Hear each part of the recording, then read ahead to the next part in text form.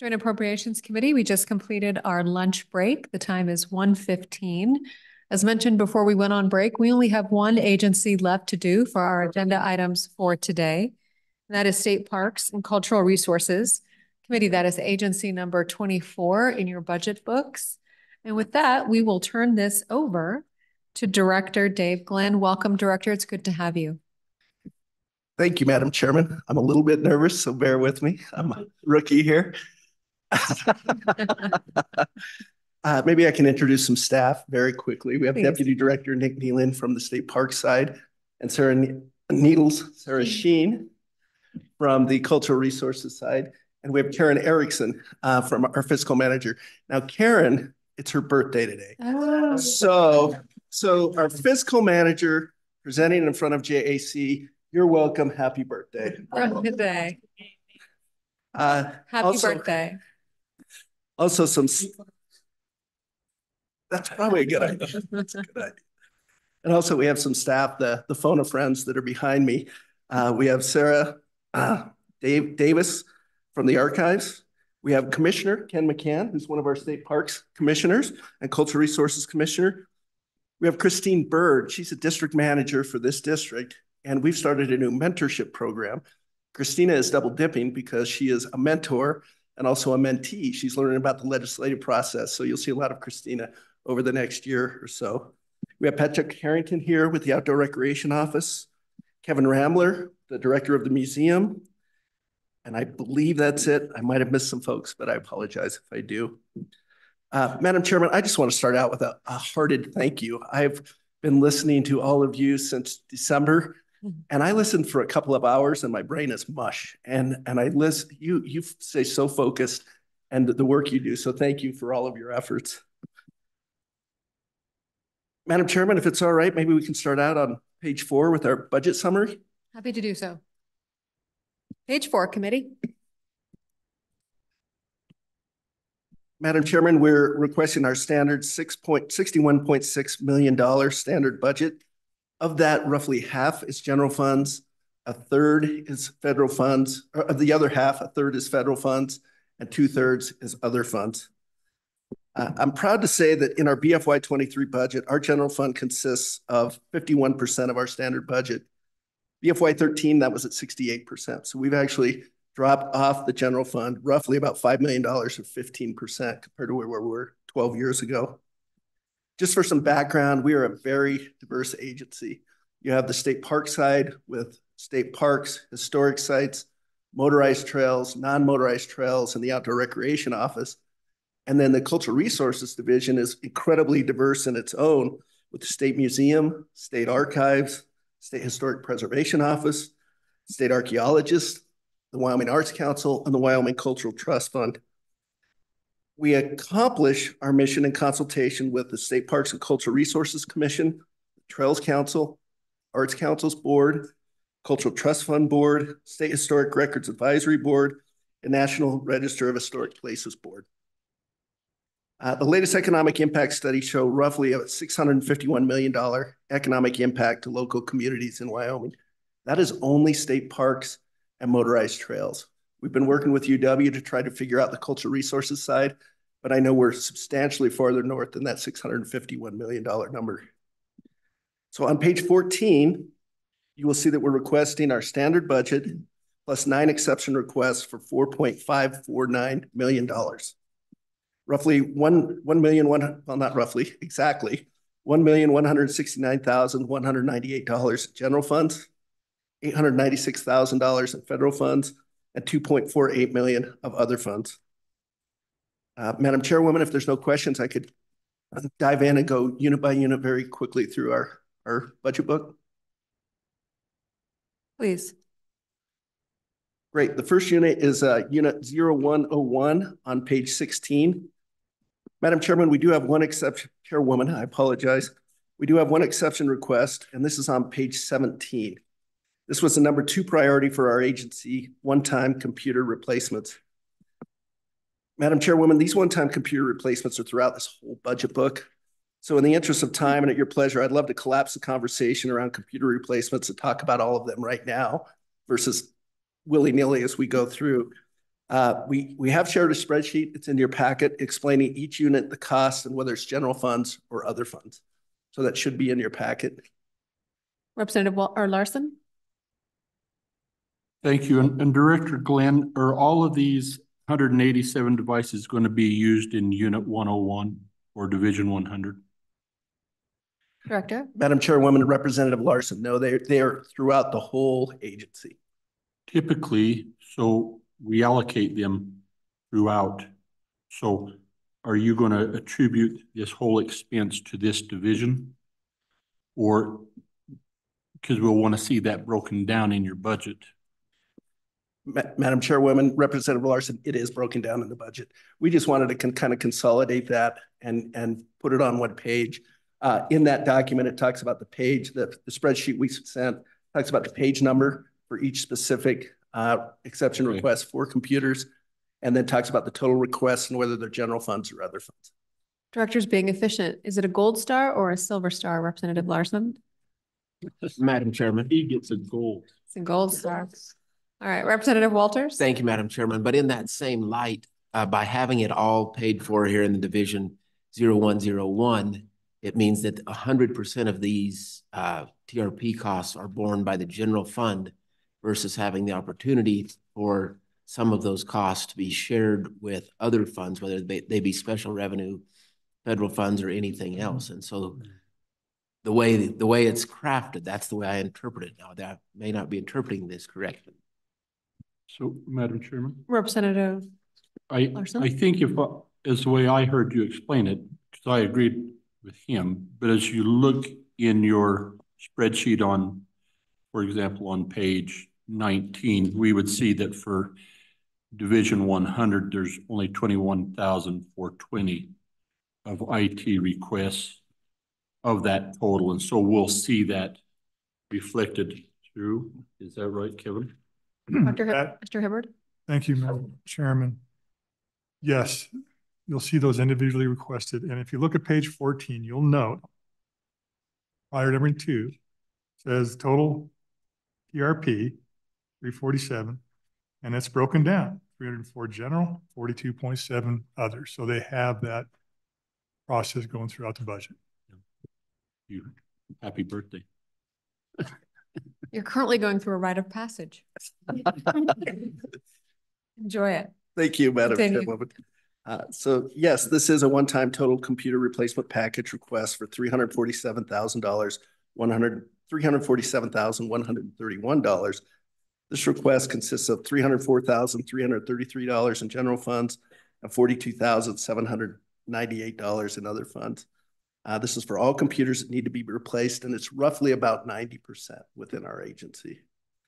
This is based on the ETS recommendation that computers are replaced every 4 years, and it also upgrades software and some monitors for port compatibility. It's no new software, just upgrading the software we have.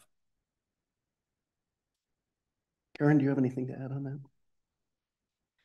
Madam Chairman, if there's any questions, otherwise I can. Go ahead. Great. The next unit is on page 22, and that's the Cultural Resources Administration. And outside of the computer replacement package, we have no exception requests. All right, continue. The next unit is the Wyoming State Museum on page 27. Outside of computer replacement, we do have an exception request on the bottom of page 29, capital exhibits and wayfinding. This exception request is listed as a number 9 priority for our agency.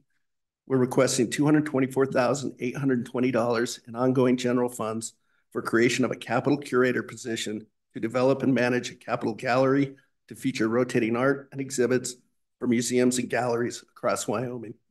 In addition, this position would secure loans of art and artifacts for display in public spaces in the Capitol, administer an advisory committee for capital art and exhibits, coordinate with other state agencies, manage rotation of art in elected officials' offices, develop service contracts, and work with LSO to ensure a high quality visitor experience in the Capitol.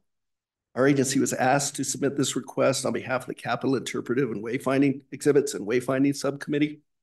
Governor Gordon did deny this request as submitted and approved $224,820 of other funds from the Office of Tourism.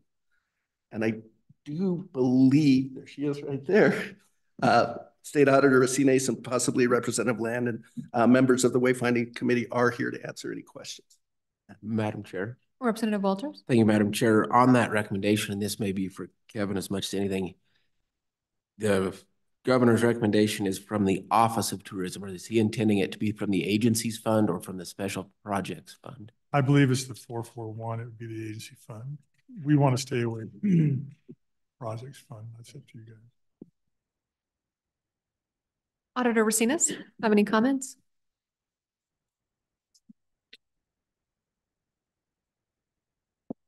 Welcome, Auditor. Madam Chairman, thank you. Christy Racines, State Auditor. I come to you today in my capacity as co-chairman of the Exhibit and Wayfinding Committee. My co-chairman is Senator Bill Landon, and that committee was created by statute a couple of years ago. It consists of 3 building commission members and 3 legislative members. So Senator Landon and then Representative Nicholas and Representative Sherwood happen to serve on that committee. We also have numerous agency liaisons that serve on that committee and have given us expert advice from each of their disciplines. You know, education to talk about standards that we want to hit as school kids come through the Capitol. Of course, we have Kevin on there from a curation standpoint.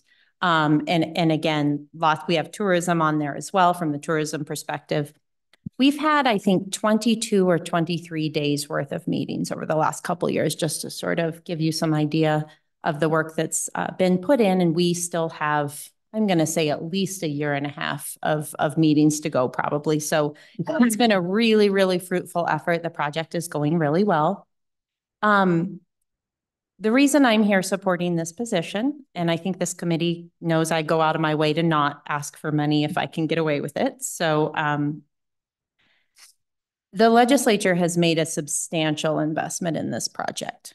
And regardless of whether you agree with that investment or not, I think it was supported by this committee. It's been about $6 million that will go into this project to make our Capitol everything it should be and to really finish the project to its completion and have it be open and educational and functional and also very exciting and relevant. This effort has been interbranch. And I know that all of you know that whenever we come together as branches, the results are always good, but sometimes they're clunky. You know, the legislation that puts them together can be a little bit clunky, and getting to an end can be a little bit clunky, as it should be, because we're getting input from all sides and making sure that no one is surprised and everyone is on board or at least knows what's coming. When this committee sunsets, we will have this $6 million investment and nothing to upkeep it. So I think this position is critical to maintain all of these static and digital exhibits and contents that we're going to be putting into this building. And again, I think it's important that have a dedicated home. And we talked a lot about where that lives. Is State Parks the perfect place? Maybe not, but it's the best one, we think. You know, I think my fear is that it falls to somewhere where it doesn't really belong, A, B, doesn't get done at all, or C, gets done poorly. So having this position that lives in the State Museum sort of gives a guaranteed skill set of the kind of person that's going to be dealing with amazing historical artifacts. The other last thing I would say is one of the things that has been envisioned, I don't want to speak for the governor, but I believe he said this publicly a couple times, is there's a lot of interest in featuring displays from other areas of the state or other museums on loan and whatnot. As you know, the State Museum has done an amazing job on that Capitol Gallery down in the extension. So making that really, really a display piece. So that's what's been envisioned as well. I'll stop there. That's plenty. And I know it's been a long day already. And I would just say that this position comes with full support from the subcommittee. And I'm happy to answer any questions. Thank you, Auditor. Questions for the auditor or on the subcommittee wayfinding? Representative Sherwood, Co-Chairman Nicholas, any comments as members of that committee? Thumbs up from the co-chairman. Double thumbs up from Representative Sherwood. All right. Thank you all. Any final comments on this topic before the director moves on? All right, Director, please continue. Thank you, Auditor. Thank you, Madam Chairwoman. The next unit is on page Madam 30. Chairman, Oh my goodness. Representative Walters. moving back to, had to cover the topic they were on. Now I'm back to the next, to my question, which is on page 28. The Museum Enterprise Fund, it shows a declining balance over the next several bienniums and over the last few bienniums, and just curious your thoughts on why that's showing a declining balance. So we're on page 28. Appears to be a declining balance on the Museum Enterprise Fund.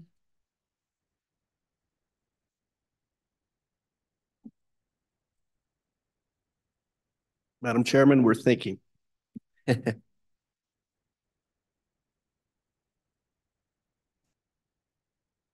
ahead. Madam Chairman, one of the reasons that it's gone down is we stopped running the State Museum Store ourselves and found it more cost effective to send it out to a vendor.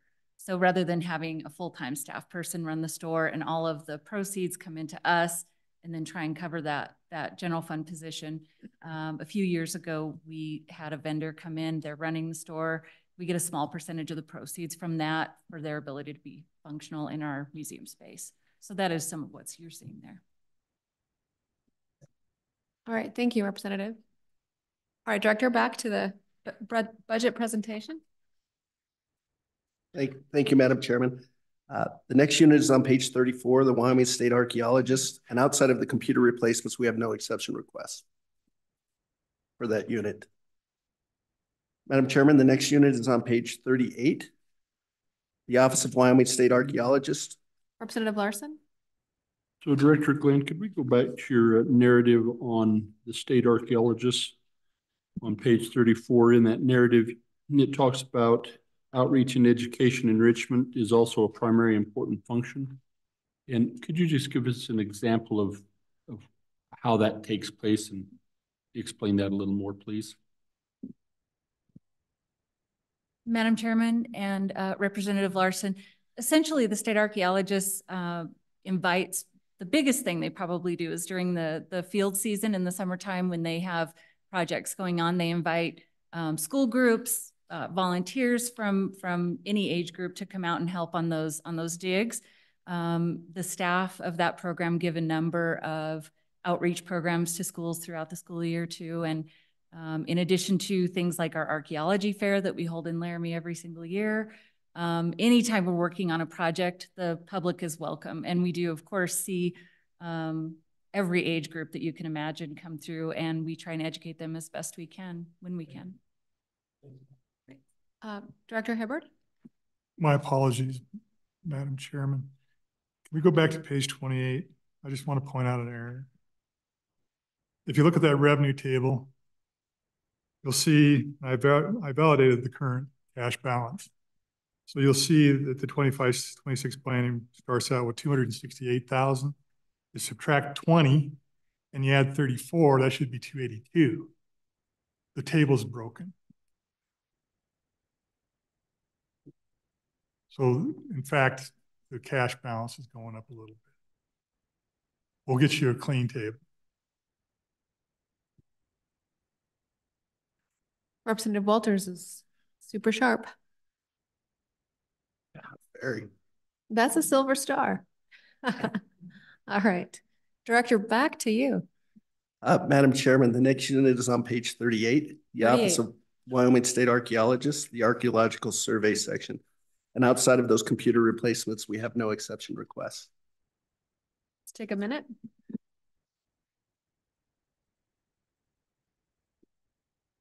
Madam Chairman, the next unit is on page 42, the Wyoming Cultural Trust Fund. We do have one exception request on page 43, Cultural Trust Fund Spending Authority. This was a number 7 priority for our agency. It's an ongoing request for $300,000 in other funds. You know, thanks to the legislature support, JEC's support, the governor's support, the corpus of the Cultural Trust Fund has increased by close to $11.5 million in the last 2 years. So this spending authority request would allow us to follow statute and grant out interest on the larger corpus of $27.8 million. Sarah, do you have anything to add on that? Governor Gordon did recommend approval of this ongoing exception request. Unless there's any questions, I can keep rolling. Go ahead. Great, thank you, Madam Chairman. The next unit is the State Historic Preservation Office on page 45. And outside of computer replacements, we have no exceptions requests for that unit. Next up. Representative Larson. I'll come back to it at the end, please. Are you sure?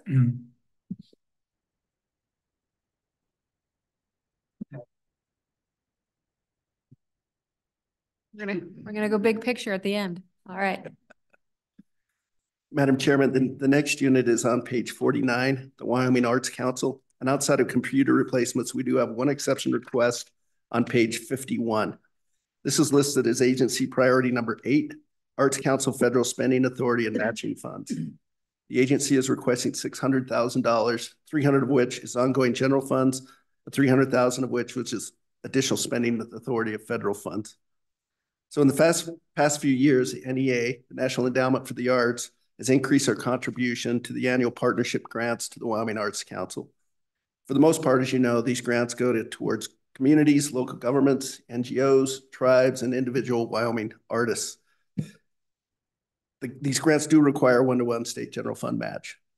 Over the past few years, as these NEA grants have grown, we've historically requested spending authority through the B11 process, and we just want to be more transparent and straight up and make this request up front. The NEA is projecting that grants will be increasing. And the one thing I want to say too, additionally, is that if this general funding is approved, it will only be allocated for this 1-to-1 match. If that 1-to-1 match does not happen, it will go right back into the general fund. The governor did recommend approval of this ongoing exception request. Madam Chairwoman, if there's any questions?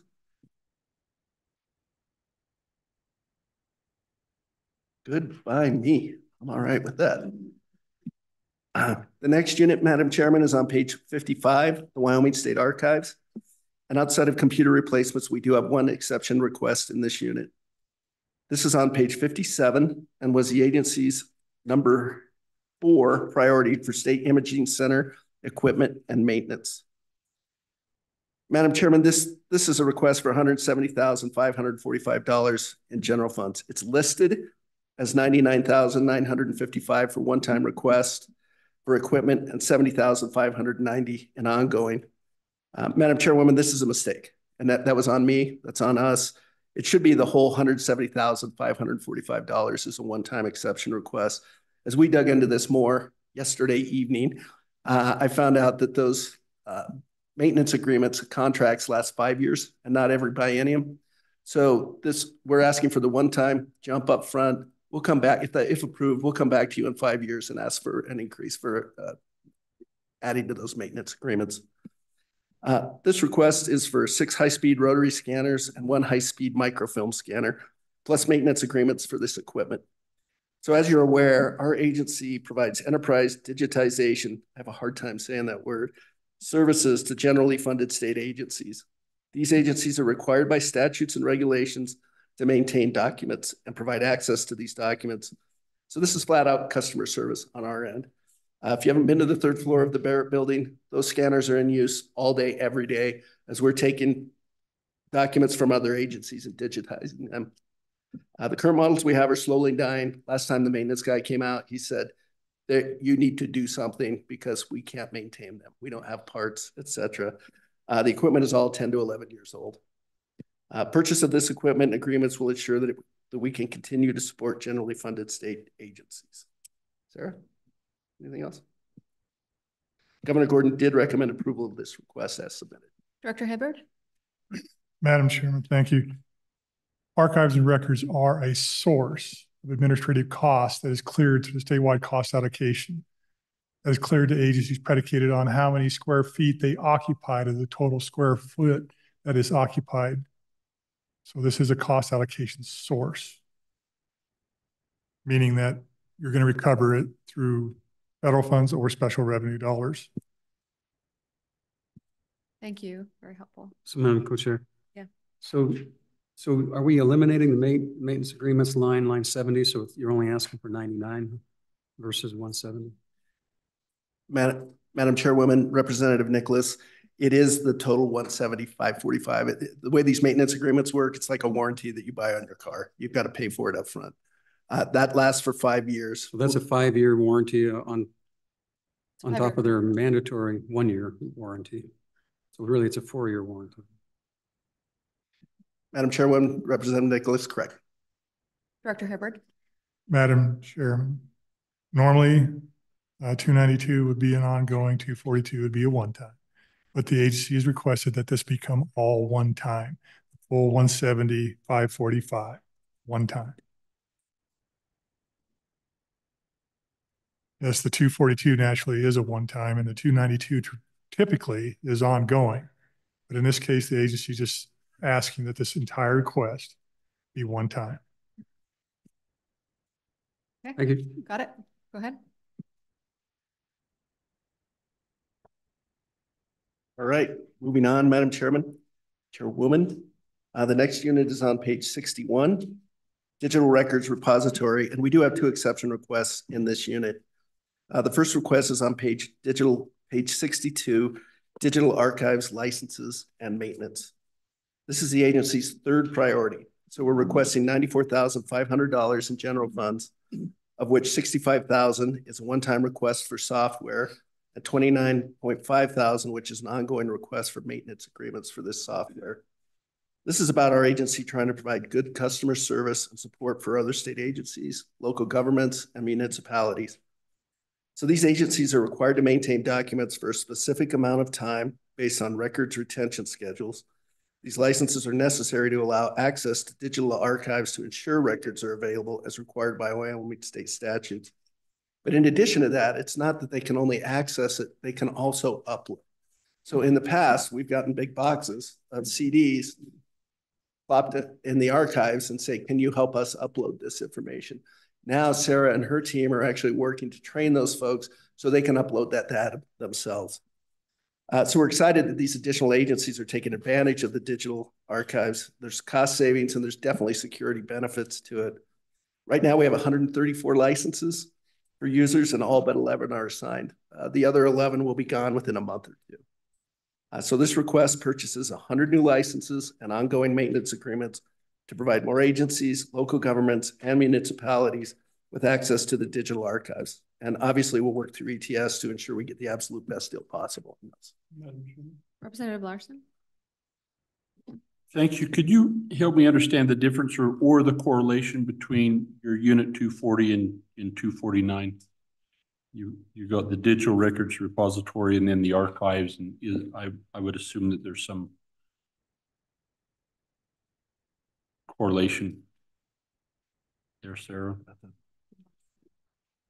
Ms. Erickson?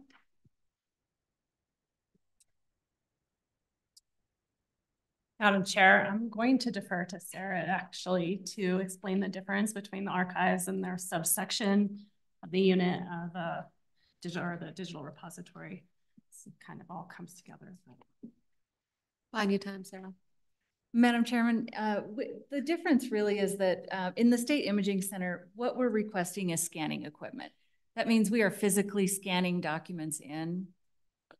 I know the difference between the requests. I'm just trying to understand the function of those 2 units. Yes, so ultimately they function in tandem. Okay. Ultimately, all of this information hopefully is going to end up in a place where it can be used by both agencies, and those are of course protected for agency use, but also there's things that go in that are things like permanent records that are historical in nature that will be available to the public. So they really go hand in hand. There's not a lot of difference. They just they all end up in some sort of a digital format that's usable by state agencies, municipalities, local governments, and the public. Thank you, Madam Chair. Madam Chairman, the second digital archives request is agency priority number 6 on page 63. Digital archives web drawer upgrade. This is a $75,000 one-time general fund request. Again, this is a customer service piece for us. The web drawer is for agencies, local governments, municipalities, and the public to easier access specific digital data. Madam Chairwoman, it's almost like a Google search. This fall, I love Kenetrek hunting boots, and I got on a local website. There's a store here, there's one in Casper, and I punched in Kenetrek hunting boots, and the first thing that came up was a pair of waders, and then after that came up a vest and then a jacket. Just for fun, I kind of tracked myself through it. I think it was page 14 where the Kenetrek hunting boots that I was looking for is where I found them. So right now we have a service, but we can't even share it because it's just like that's Sporting Good Warehouse when it just doesn't work. So these funds would support a customized and improved functionality, and it'll provide a service through ease of access for all users and better get them access to open records. Madam Chairman, Governor Gordon did recommend approval of this one-time request as submitted. Sarah, do you have anything to add? All right, everybody's good. Thank you, Madam Chairman. Next up is Unit 0401, Parks Administration on page 67, and we have no exception requests for this unit. After that is Unit 404, and that is on page 71, Land and Water Conservation Funds, and we have no exception requests for this unit as well. After that is Motorboat Gas Tax 0411 on page 73, and we have no exception requests for this unit. Moving along, Madam Chairman. Madam Chair, may we go back just slightly with the question? Going back to page 71, the Land and Water Conservation Fund. Funds are used to match with state funds to do things with public facilities. Just before lunch, we had a discussion about the Arboretum. Could these funds be used to help purchase that in conjunction with state funds? Director. Madam Chairwoman, Representative Walters, I believe they could. It could be for the purchase, or it could be for some specific projects that are on the ground there as well. There are some, as you know, some stipulations with LWCF dollars that it has to forever be in a public space and other things, but there may be some opportunities to have discussions about that for sure. Thank you, Madam. Thank you, Representative. Right, go ahead, Director. Madam Chairman, next up is Unit 420, the Motorized Trails Program on page 77. Outside of computer replacements, we do have one exception request on page 79. And this was the agency's #1 priority, Trails Program equipment replacement. We're asking for $2.249 million of other fund spending authority to replace trails equipment. $916,200 of that would come from the snow account, $736,800 from the ORV account, and $596,000 in federal funds. These snow and ORV funds come directly from user fees, those people that buy the stickers to use our trails, or from gas taxes paid on OHV and snowmobile fuel. Historically, the Motorized Trails Program has used the standard budget to purchase roughly the same amount of equipment per biennium. At the beginning of BFY 21, Director Hibbard reminded us that we're made aware that per statute, we can't do that. And we need to actually ask for an exception request. So on page 83, you'll see that we dropped the standard 200 series budget by $1.5 million. And we're adding this equipment exception request. Now, cutting 1.5 and then asking for 2.249 million is not a wash. And I understand that. But these purchases vary from biennium to biennium, mainly depending on weather and snow years and how those work. So this type of equipment request will be common with the Motorized Trails Program every biennium. Madam Chairwoman, if there's any questions, I'd be happy to answer. And otherwise, I can rock and roll. Let's rock and roll. Thank you, Madam Chairman. Next up is the Office of Outdoor Recreation on page 85. Outside of computer replacements, we have no exception requests for the Office of Outdoor Recreation. Madam Chairman. Representative Larson? So could you, Mr. Director, Dave, could you help me? We have outdoor recreation, which is 0425, and then you have the Office of Outdoor Recreation, which is in the governor's office, but you administer it. Is that 0425 or? Madam Chairwoman, Representative Larson, I'm not sure about in the governor's office. The Office of Outdoor Recreation sits within State Parks and Cultural Resources in 0425. There are some other funds that we use. Some of those were what Director Schober was talking about, 0426 for some very specific positions and other things. But 0425 does sit within our agency. I'll follow up with you. Okay, thank you, sir. Oh, Madam Chairman, you know, it's the Office of Outdoor Recreation is in the governor's office. Madam Chairwoman, Representative Larson, the Outdoor Recreation Office and Office of Outdoor Recreation are one and the same. We just call them by different names at different times, and that is within state parks. Okay. Thank you. Senator Anderson? Madam Chairman, I'm back on page 80. You've got a trails program equipment. You got a snowcat there. Where's that park that they would be grooming the trails? Where's the snowcat? Madam Chairman, Senator Anderson, I didn't quite hear that question. Can you repeat that, please? He's on page 80. Senator Anderson is looking at page 80, and he is curious to know the location of the snowcat to groom some trails. Trails, what trail are they grooming?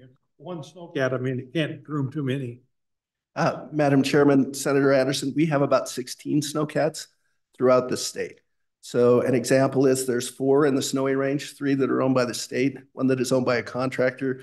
We have them in the Bighorns. We have them outside of Sundance in the Black Hills, Togety, Wyoming range. They're located in all kinds of different locations. Okay. We'll need those and the fireworks. And Madam Chairman, Senator Anderson, if you're ever over to Lander at our trails building, stop by and we'll teach you how to drive one. It's kind of fun. So. All right. Thank you so much.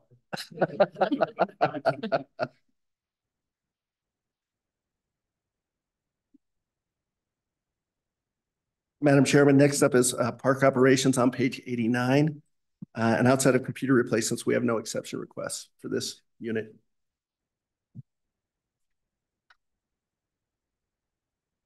Madam Chairman, last up is page 9, Chairwoman, I apologize, is page 96, Parks Special Revenue. And we do have one exception request on page 98. This is agency priority number 5, State Parks Heavy Equipment Replacement. This request is for spending authority from State Parks account other funds to purchase $488,000 worth of heavy equipment. Depending on revenues, our goal will be to request roughly about $500,000 worth of equipment for the next 2 to 3 bienniums. As you can see, we're replacing equipment that is 28 to 45 years old. We can't find parts for the equipment. It's continually breaking down. And there's also a safety factor for our employees. Some of the equipment we are using is actually Vietnam War era surplus. Staff spend a lot of time repairing equipment and sometimes even fabricating parts. And we think this will greatly increase efficiencies, customer service, safety, and decrease downtime. Nick, do you have anything to add on that? And Governor Gordon did approve this one-time other fund request. Representative Walters? Thank you, Madam Chair. Have you talked to or worked with Wideout at all to try and use some of their bulk purchasing opportunities to buy some of this equipment? And then even Senator Anderson would have good information on the ability for government to get a better rate than the general public does. So I didn't know if you'd inquired about any of those options or opportunities. Madam Chairman, Representative Walters, that's a great point, and we should do that. Initially when we were looking at those buybacks, we were working with Wideout and other companies on that, but we have not had conversations with them. Even usually the requests that we put forward, we're usually buying used equipment. We're buying something that's got maybe 800 to 1,000 hours on it to just get a little bit better bang for the buck. But that's a great point, and we will take that into advisement for sure. Thank you. Thank you. Madam Chairman, that's the budget in a nutshell. I'd stand for any questions. Gold Star, Representative Sherwood. Thank you, Madam Chair, and thank you for the presentation and the good work that your agency is doing. I am curious on the status, or I guess why there's not an exception request for the We the People program, which I got to participate in this year, and it was amazing.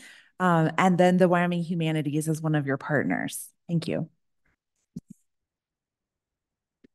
Madam Chair and Representative Sherwood, the simple answer to that is the governor's budget recommendations from 2020 actually outlined, I'm going to sort of paraphrase what he wrote in here, is that the Humanities Council programs and We the People, and there's several others that he mentions, they fall outside of this normal scope of state government.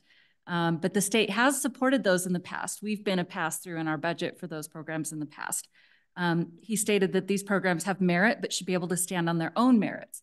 And so for the last few biennia, we have not requested funds as a pass-through for these programs for that very reason. Follow-up, Representative Sherwood. Thank you. It's my understanding, and if I'm wrong, please correct me, that the Wyoming Humanities gets federal funds and that those are supposed to be matched by state funds. Is that a correct assumption? Madam Chair, I do not speak as an expert on the humanities, but I believe that is true. Representative Walters? No, Representative Larson. Director Glenn, as I was reading your native at the beginning in preparation, there's a note on Arts Council and those various boards, number of boards that you work with. But so I'm saying who are those? And I go to your website, I can't find them. And so it's your website, but as people learn more about your agency, it might be a thought to consider those boards that you're working with and who's on them is helpful for us to better understand how they interact with you. Thank you, Madam Chairman. Thank you. Representative Walters? Madam Chair, this committee would just not enjoy the rest of the day if I didn't ask this question. Your remote work policy for at least the employees operating here in your main Cheyenne office. Snowcat drivers? Thank you, Madam Chairwoman. And actually, I made some notes on that because I have been listening to KAC. Our whole business model is about working. That's what we do. And we have a lot of experience doing it. There's, of course, a lot of positions that need to stay in the office for customer service to the public and other agencies. But we've leaned in to the telework policy. And this isn't specifically around Cheyenne, but an example is I have a superstar that works out of Grable. And if she had to work in an office, we would not have the superstar employee if she was required to work there. Having said this, we watch it really closely. I have denied telework requests, I have revoked telework requests, and telework agreements based on employee performance. Last year, I believe the turnover rate for state agencies was roughly about 18.5%. We were just over 9%. And I think part of that is due to the much appreciated pay increases. And also it's a positive culture of our agency, but the ability to give opportunity for flexible work schedules and to telework plays highly into that. And I can't emphasize enough, especially the flexible work schedules for folks. Representative Walters, does that answer your question? Great. Representative Stitt? Madam Chairman, Director Glenn, on the Wyoming Trails program, I noticed in the narrative that you note that 98% of the 8,921 miles of recreational trails in Wyoming are located on federal lands. So the question is, and then you don't manage those lands directly, obviously, but you coordinate with that. But my question is, if the federal government, through the United States Bureau of Land Management, were to adopt their preferred alternative B for the Rock Springs area, as opposed to the status quo alternative A, how would that affect, if anything, how you do your job with respect to the trails?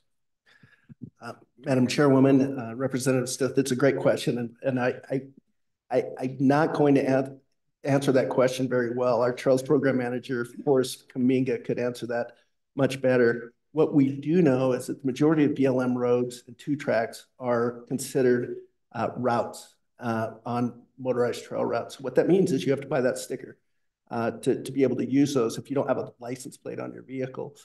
So if you're cutting down the number of roads that people can access and people can use, we're going to have less sticker sales on those types of things. It also doesn't allow the BLM to request dollars, because that's part of the partnership we have with federal agencies, is that they can actually come to us for grants to do maintenance on trails and to do other things. So it wouldn't allow them to be able to do that. Having said that, we don't work that much with the BLM on the motorized trails piece. It's the majority of it's on the Forest Service up in the mountains. Senator Kinski? So let me go back to Representative Sherwood's inquiry. And maybe staff can correct me, I thought We the People was in the last biennial budget. It was, okay. So it's just this biennial budget, the instruction is to cut it out. Mr. Richards? Madam Chairman, Senator Kinski, it was in last year's budget as a footnote, and it is not at all in their request. Okay, Madam Chair, was that in the department's request last year, or did that come from the legislature? Madam Chairman, Senator Kinski, it came from the legislature. Okay, thank you. All right, Representative Sherwood? Thank you, Madam Chair. So this is, I'm going to prod a little bragging on behalf of the department and put Mrs. Bird on the spot. I have heard that there's good news concerning the Quebec site, and I'm wondering if that time is right to share that good news with us. Yes? All right, good news. Q1. Welcome. If you'd introduce yourself to the committee and share with us your news. Good afternoon. My name is Christina Bird. I'm a district manager for Wyoming State Parks, Historic Sites and Trails. Madam Chair and Representative Sherwood, members of the JAC, I am thrilled to announce and bring news to you that the Quebec One Missile Alert Facility has received a National Park Service designation within the Secretary of Interior's office as a National Historic Landmark. Wow. Congratulations.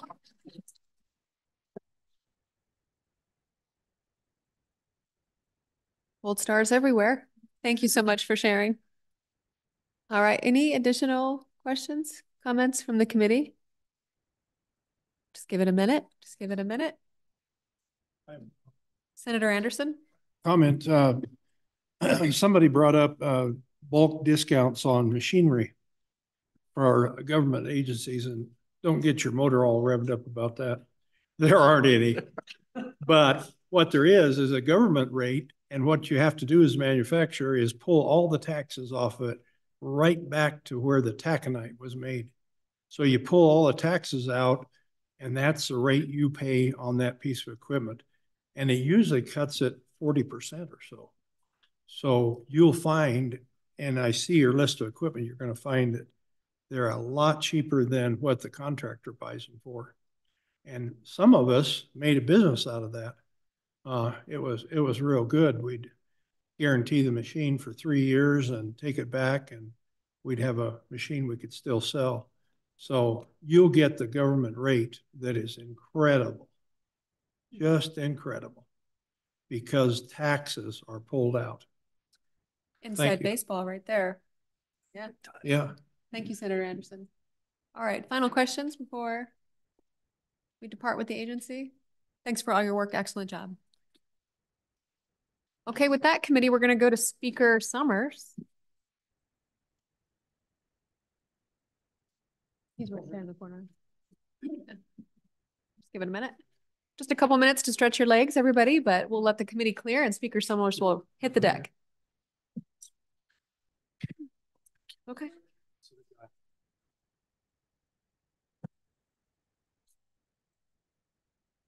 Okay, and then Summers has to get out of here too.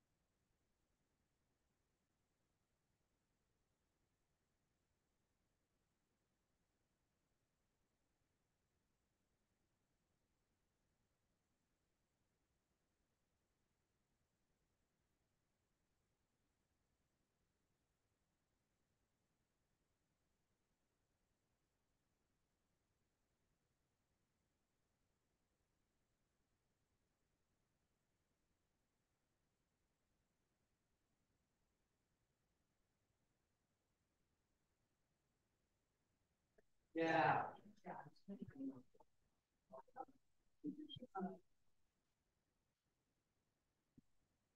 All right, committee, will come back to order. And I see we have in front of us the Speaker of the House, Representative Summers. Welcome, Speaker Summers. It's good to have you here with us. We have in front of us a bill draft 24 LSO 353, working draft .4. Committee members, that was placed on your desks earlier today. I think Speaker Summers is going to walk us through this bill draft, starting with kind of the reason why it's in front of us and his ideas for it. And then we'll talk about what the bill actually does. So Speaker Summers, the floor is yours.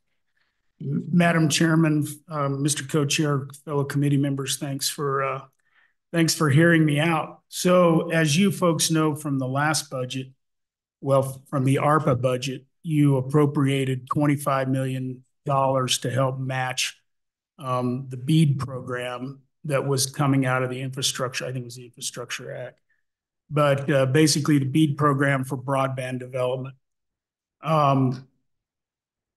As that played out, you know, originally we were thinking, well, at a minimum, Wyoming might get 100 million. So Wyoming now is basically set to get $48 million. You subtract stuff out of that, you know, maybe we're down to 268 million, and maybe we need a 25% match of that would be 67 million. I'm not saying we need to do that because it's clear in the ranking system that the federal government created that they wanted providers to, the more a provider matched, the higher up the ranking system they went. So ARPA was set aside to match.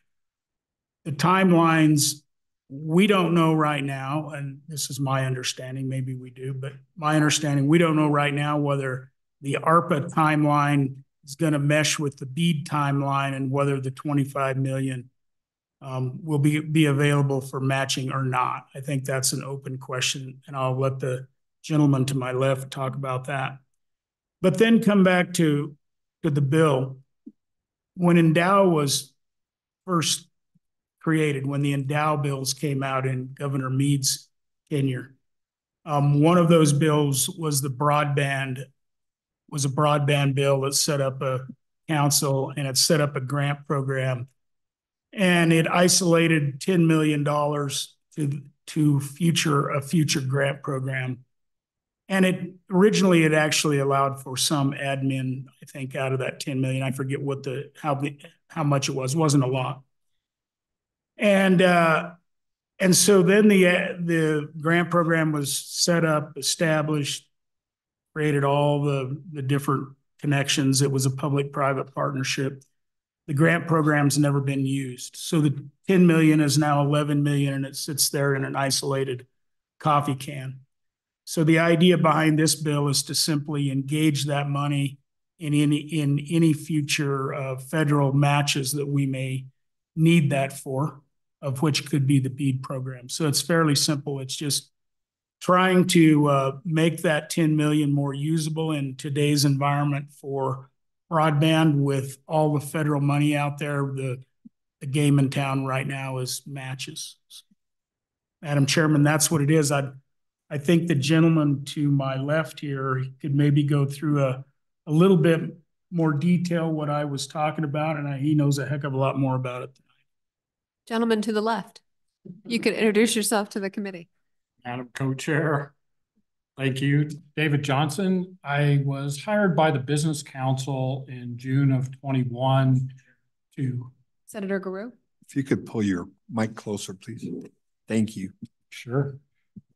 I was hired by the Business Council in June of 21 to help them through the infrastructure money that the state received from the federal government, both the Treasury ARPA program and this BEAD IIJA program. As the infrastructure expert, I've worked with the folks throughout industry in the state to establish the program. We just completed the ARPA awards. One concern from the providers is really the amount of match that is coming down in the BEAD program because of the funds that they've allocated, not only to the ARPA program, but what they do on their own from a infrastructure investment perspective. As you can imagine, in Wyoming, with the distance and density challenges that we have, projects are very expensive in the state. So one of the things that we're looking to do with the BEAD funding and the match that has been designated, the $25 million in ARPA 602 funds, and with Speaker Summers' help, the $10 million in the original Senate File 100 bill, is to utilize those funds to help meet the match requirements of the BEAD program. And as you can see from the document in front of you, really that 25% match would amount to about $67 million. So there will be still a significant provider contribution to these projects. As far as the 25 million goes, the governor has sent a letter to Treasury because those funds have to be obligated by December 31st of 2024. The question in front of Treasury is can that 25 million, as we've obligated it for BEAD match, does that meet the requirement? Or does there have to be some other obligation within the BEAD program of those funds for the state to be able to retain those funds under that program? So, Madam Chair, I hope that answers the question and helps Mr. Summers' position on the bill. Well, thank you. Co-Chairman Nicholas? Chair, I do have a question. So this 25 million we're talking about is, I presume that that's the same 25 million that has been, are those the ARPA dollars that we haven't been able to expend? And so and Kevin's not here, but I presume that they are as part of that total 60 million of reversions that it looks like that we need to reappropriate or reallocate by 12/31/24. Is that correct? Mr. Chairman, that is correct. Yes. And I asked that question just because we're working on allocations for those dollars in this committee, and a bill or a budget concept will come out. So if we have alternative ways to expend that 25 million on broadband versus that what we're doing in our bills, we need to cross-coordinate our activities to prioritize out of the two and to make sure that at least one of them works. Madam Chairman. Mr. Speaker. Madam Chairman, thank you. I've got to believe, of course, you never know with the federal government, but because they made it very clear in the ARPA account that you could use it for the match, or in the BEAD program that you could use the ARPA match. I can't believe then they're going to turn around and not allow the ARPA match, right? And everybody's going to be in the same boat. How they roll a program out is going to affect every state. So in my opinion, I think the 25 million will be able to be used, but we don't know that. And so the idea here is also we got 10 million we know we can allocate. Representative Larson? Thank you. I need a little refresher course on the ARPA dollars because there was two pots. Mm-hmm. And you referenced this 25 million is in 602, which I think was dedicated for broadband. And that's why that went there. And so if we pulled that back and we're going to expand it otherwise, it would still have to be a broadband type allocation. Is that correct? Or am I misunderstanding that? Anyone who can answer. I'm Madam Chairman. Sure. I'm sure Dawn would be the best one. There were two pots. One was broadband dollars, and that was about a $70 million deal, I believe. And this other 25 million was out of the greater pot of money.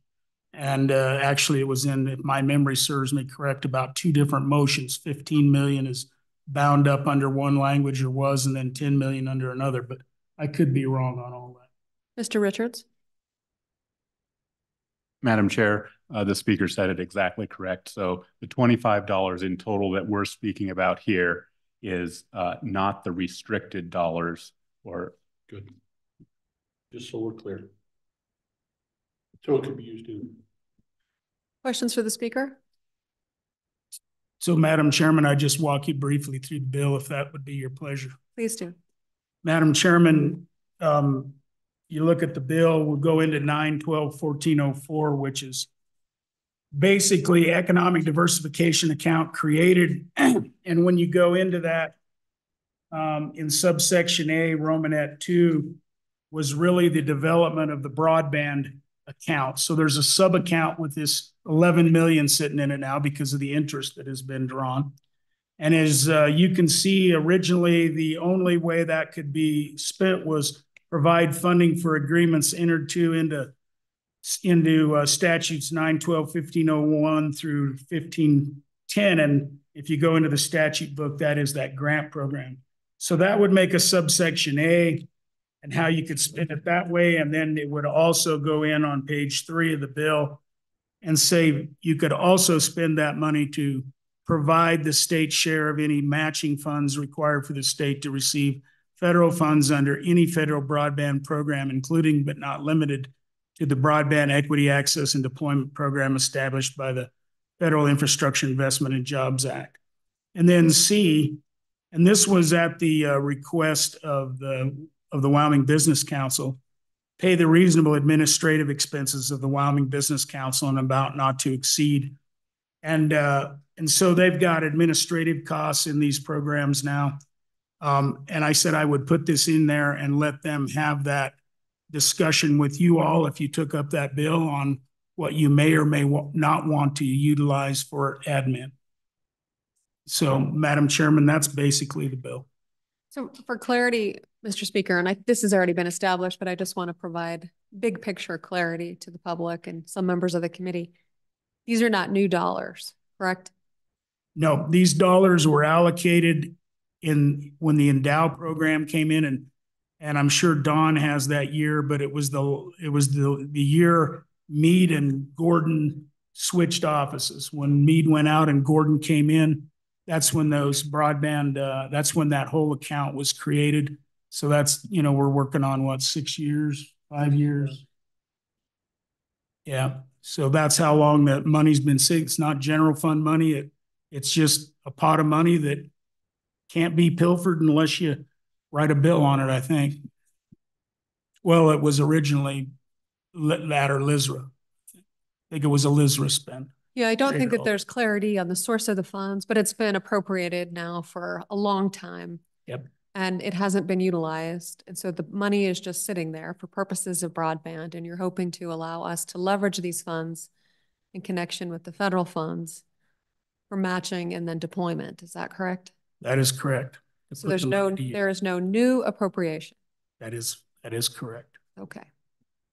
Representative Walters. Thank you, Madam Chair. Speaker Summers, on page 3, line 10, the whole administration of these funds conversation that's in your bill, there's a blank trying to determine, as opposed to a fixed dollar figure, a percentage of that, would that work? And would you think a 1% per year be an adequate administrative fee to take from this? Trying to maximize the dollars on the ground and limit the administrative fees.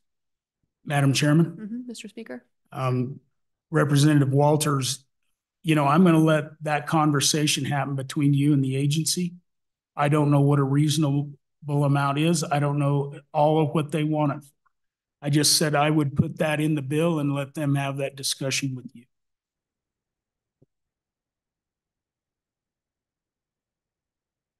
All right, additional questions for Speaker Summers. Madam Chairman, I believe we could ask that question of the agency. We'll do that. Okay, all right. Anything left for Speaker Summers? And I'll take it out to the agency. So I see the Business Council is here. Welcome, please come forward.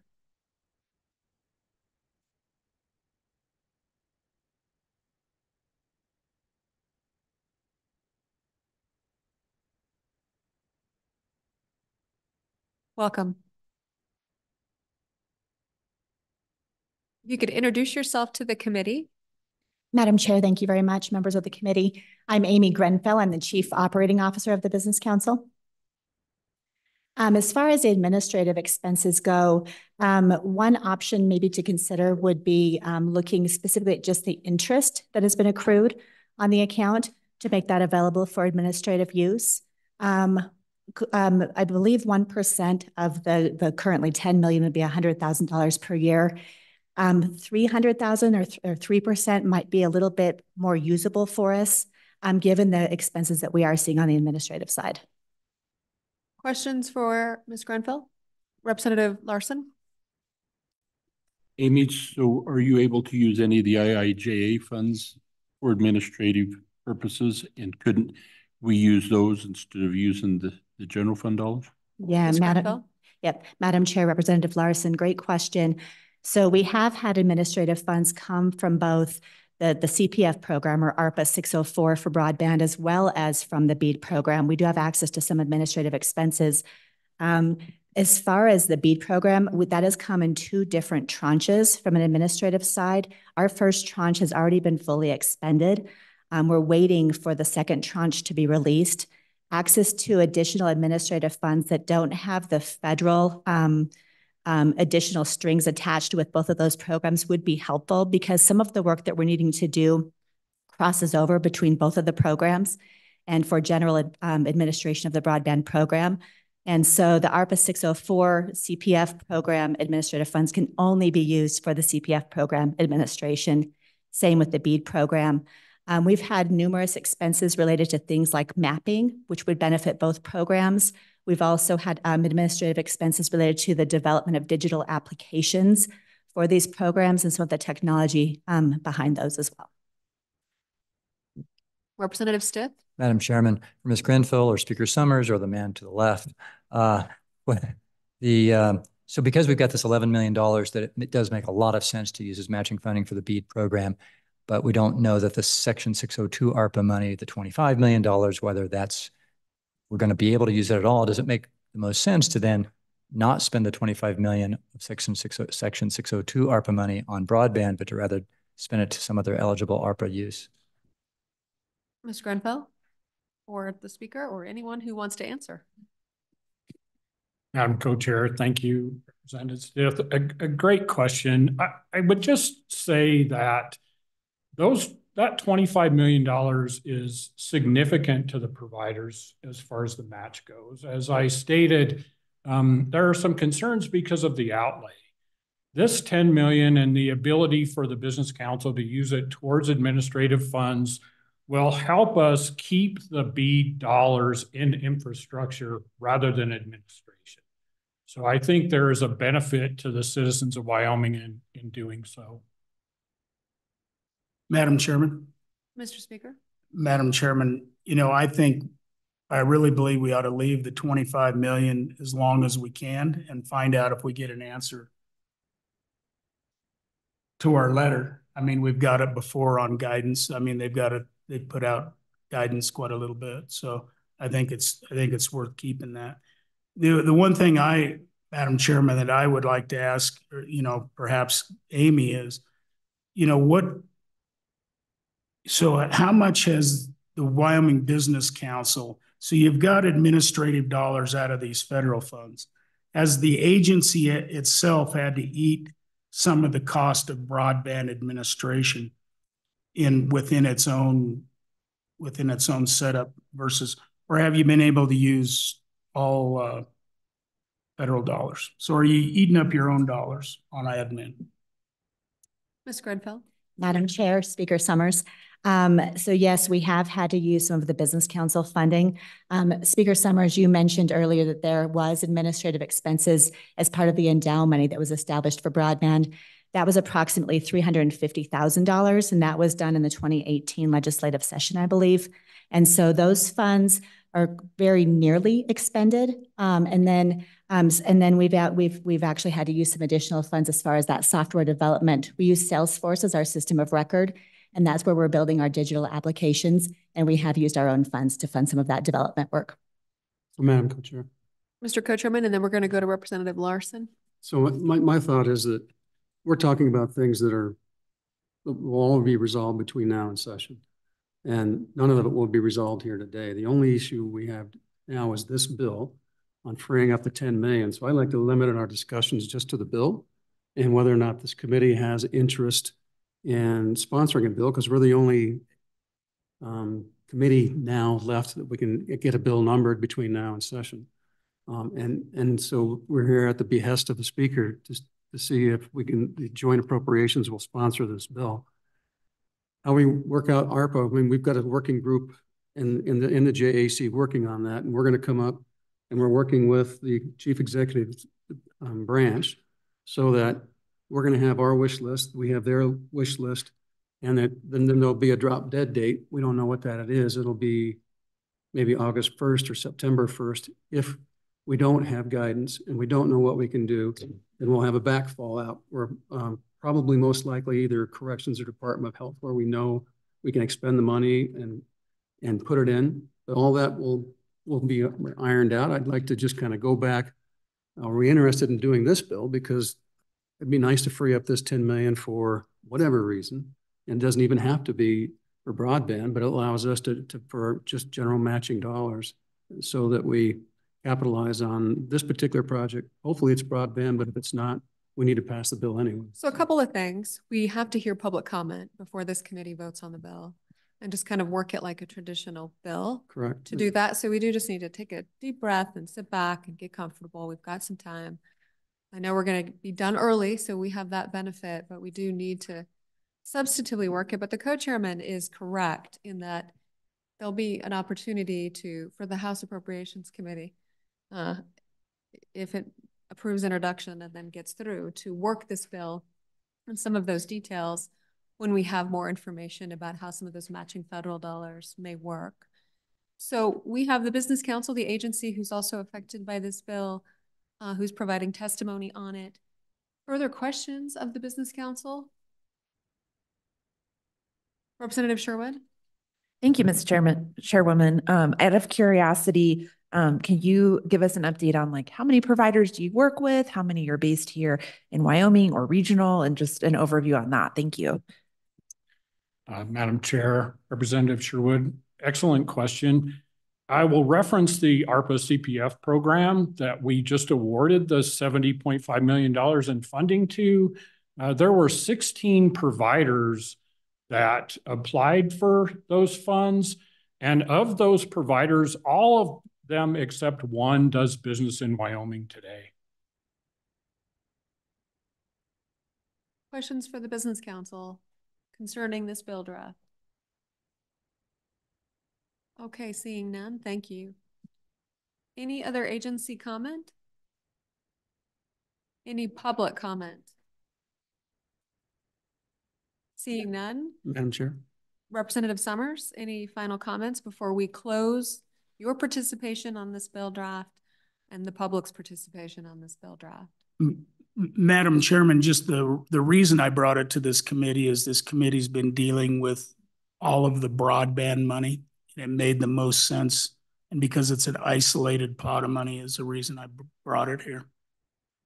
All right, thank you. With that, public comment is closed. Committee, back to you. Is there a motion on the bill draft? It's been moved by Representative Larson. It's seconded by Senator Guru. Discussion on the bill. So, Madam Chairman, Representative Larson. I'd like to move it as a JAC bill.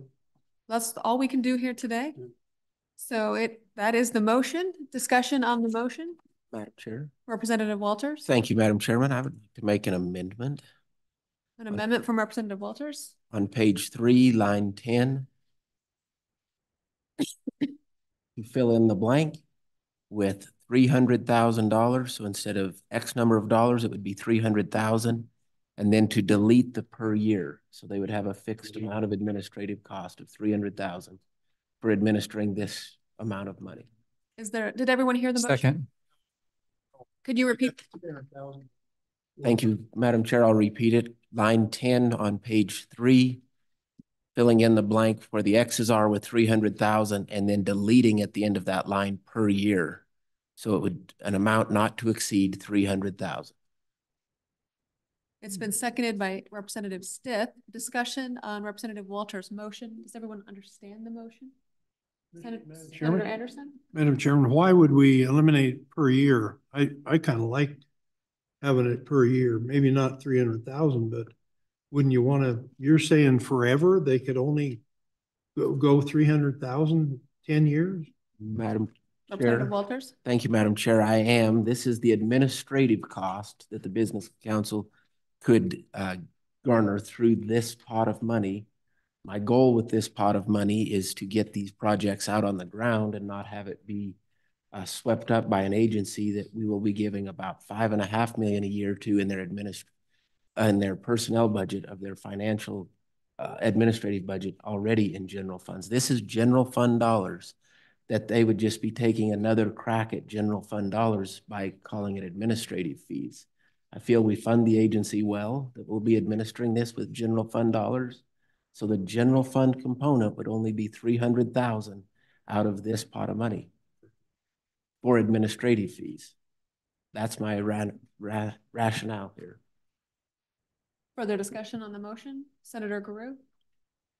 Question for the bringer. So let me make sure I understood. I heard it right. So $300,000 and we strike per year. And so your idea is, your reasoning is we're going to get the money out on the street and that the Business Council is free to come back in a subsequent session and ask for more money in their budget for administrative work that could be at a later time for this or anything else. But for right now, for this money, the intent in your motion is to get this money out of the street and this money, 300,000 to go for administration, right? Correct? Representative Walters? Thank you, Madam Chair. Responding to the question, that is correct. Thank you. Further discussion on Representative Walters' motion concerning the administrative fee. Question having been called, all those in favor say aye. Any opposed? No. That amendment has passed. Further amendments on the bill? Question on the bill. Representative Sherwood. Thank you, Madam Chair. This is probably my English nerd coming out. On page 2, line 6, we use the phrase endow, which I am a huge fan of, but for colleagues who may not know what that stands for, I think we should spell it out as it can be interpreted as an acronym. I'll ask, we'll just go to LSO. Or, yeah, what is the standard for LSO? It is existing language, but I think Representative Sherwood may just want to clean up maybe antiquated existing language potentially. Mr. Richards, if you know. Madam Chair, we certainly can.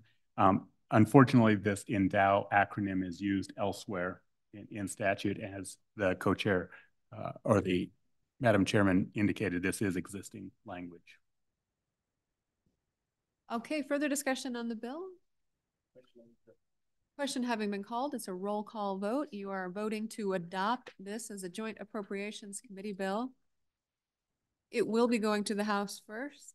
That's a predetermined one. Roll call vote. Members of the committee, the motion is on 24 LSO 053, working draft 0.4 as amended. Representative Henderson. Aye. Representative Larson. Aye. Representative Sherwood. Aye. Representative Stith. Aye. Representative Walters. Aye. Representatives One and Sir Dave. Aye.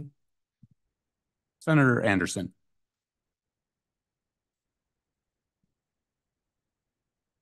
No. Senator Guru. Aye. Senator Kinski. Aye. Senator Salazar. Aye. Co-Chairman Nicholas. Aye. Madam Chairman. Aye. Members of the committee, the motion is adopted. All right, that bill has passed. It is a joint appropriations committee, House Appropriations. Good luck with it in the session. Okay, with that, committee members, we actually have some members of the public here to speak with us on the Arboretum project. So we will allow those who want to leave the room, who don't want to learn about the Arboretum project, to step out. We'll take just a couple of minutes. This is not a break. You can just stand and stretch your legs as we rotate folks in and out of the room.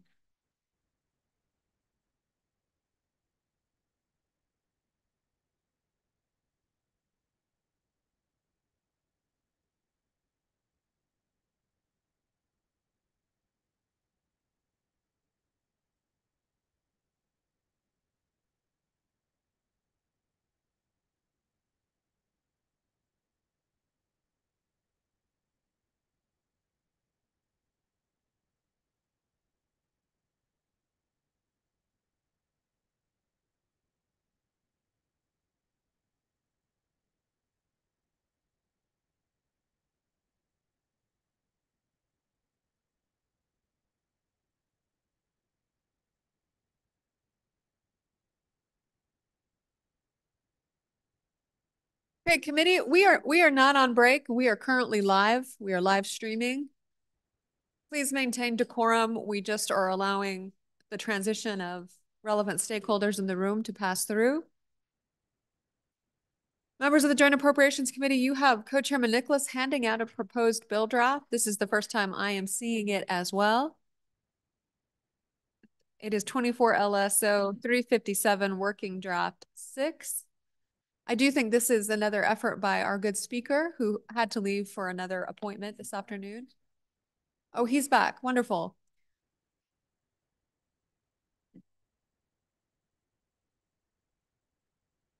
This feels like a setup. Feels like a setup. Feels like a setup. Speaker Summers, good to see you again. Members of the committee. Speaker Summers, as I indicated to the committee, this is the first time I'm seeing this bill draft as well. Co-Chairman Nicholas told me there's folks in the room who wanted to maybe discuss it here just about an hour ago. So you're going to need to provide us a very high level, big picture overview of why we're taking Joint Appropriations Committee time during budget hearings to discuss this bill draft during our time and explain this bill to us. This has not been noticed to the public, is that correct? This bill draft? Was this published? Is it on our meeting materials? No. We will not be voting on it today as a result of it not being published for the public to see. Perhaps we'll do it another day this week. But Speaker Summers, go ahead and proceed. So, Madam Chairman, thank you for letting me talk on this. It's really become, it's oddly enough, a site in near Cheyenne becoming a passion of me. But I was taken out there years ago while I was in the legislature on a weekend to walk through the Arboretum, which is basically an ARS site, which is a Department of Agriculture Research Service site. And so during the Dust Bowl in the 30s, they created ARS sites around the country, and they created one in Wyoming, basically to look at both plains grass research and trees. And I don't know all the history, and I may get a little of it wrong, but it's really a unique site in that it's a living history piece it's a living history moment, really, of research from bringing in trees and plants from around the world to see what would grow in the high plains. As you remember in the 30s with the desert, kind of the desertification or desertification of the northern plains from all of the lack of moisture. What they were trying to do is find plants that could hold soil. And when you go out there, it's just a real living testament to those people that did that back then. And the history is amazing. The structures that exist there are amazing. And I know that the town of Cheyenne has worked really hard to preserve it. And I tried to figure out what would maybe make sense to get a partnership with the state. And having done that, I brought in President Driscoll. We took a tour out there with state parks and the city of Cheyenne. And we took a look at that site. And I think everybody that hadn't been there was so impressed with really the history that is being preserved there. And it's everything from agricultural history of actually plains grass research to tree research. And they've done a wonderful job of keeping it up for what the best they can. And I'm going to turn over the details to you. And there's a wonderful book out there that shows the photos and does a wonderful job. But I think it's a unique opportunity to create a historic site. The reason we're in front of appropriations is it was in TRW. And I'm going to throw Chairman Nicholas under the bus. He kind of pulled the bill from them saying it needs more work. And so the last opportunity we had after we did the work which was, we had several group meetings and worked the bill, and so that's the bill before you, but I'll turn it over to this young gal. To the lady to his right. Yes. Madam Chairman, I'm terrible with names. I've been around her now all summer and I still can't remember her name. It's just the way it goes. So in committee, we refer to everyone with their last names. So please introduce yourself to the committee and who you're with. I am Jessica Freese. I am representing the city of Cheyenne today. I am a horticulturist at the Cheyenne Botanic Gardens and have done extensive research on the High Plains Arboretum over the past few years. The book that Representative Nicholas just passed out to you was a book I wrote about the history of the research station. And so that book focuses on the research that was done mainly in the 30s and 40s on finding plants that would grow in Wyoming's harsh climate. In my role as a horticulturist at the Cheyenne Botanic Gardens, I also help to maintain the High Plains Arboretum in conjunction with our urban forestry department. There are over 800 trees in the Arboretum currently. Almost 600 of them were planted prior to 1975, most of them between 1930s and 1950s. So very historic trees that we're trying to preserve. There are also multiple historic buildings on the research station site, which were designed by renowned Wyoming architect William Du Bois, who was also, and I'm sorry, I might be getting ahead of myself. I was just supposed to introduce myself, but I'm with the city of Cheyenne, was getting a little carried away. I get very excited about this place. So that's why. You're doing great. Keep going. I may just take us back a little bit. There, the public is watching as well. If you can, what is an arboretum?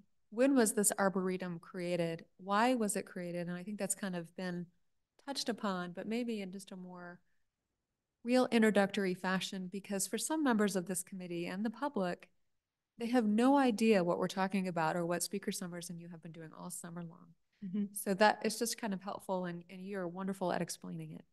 Well, thank you, Madam Chairman. Yes, absolutely. The word arboretum is not very well known in Wyoming for good reason. And the reason why arboretum is basically a garden of trees. So the purpose of an arboretum is to have a collection of trees. And as we all have seen, there aren't very many trees in Wyoming. So arboretum is kind of an unfamiliar term in our state.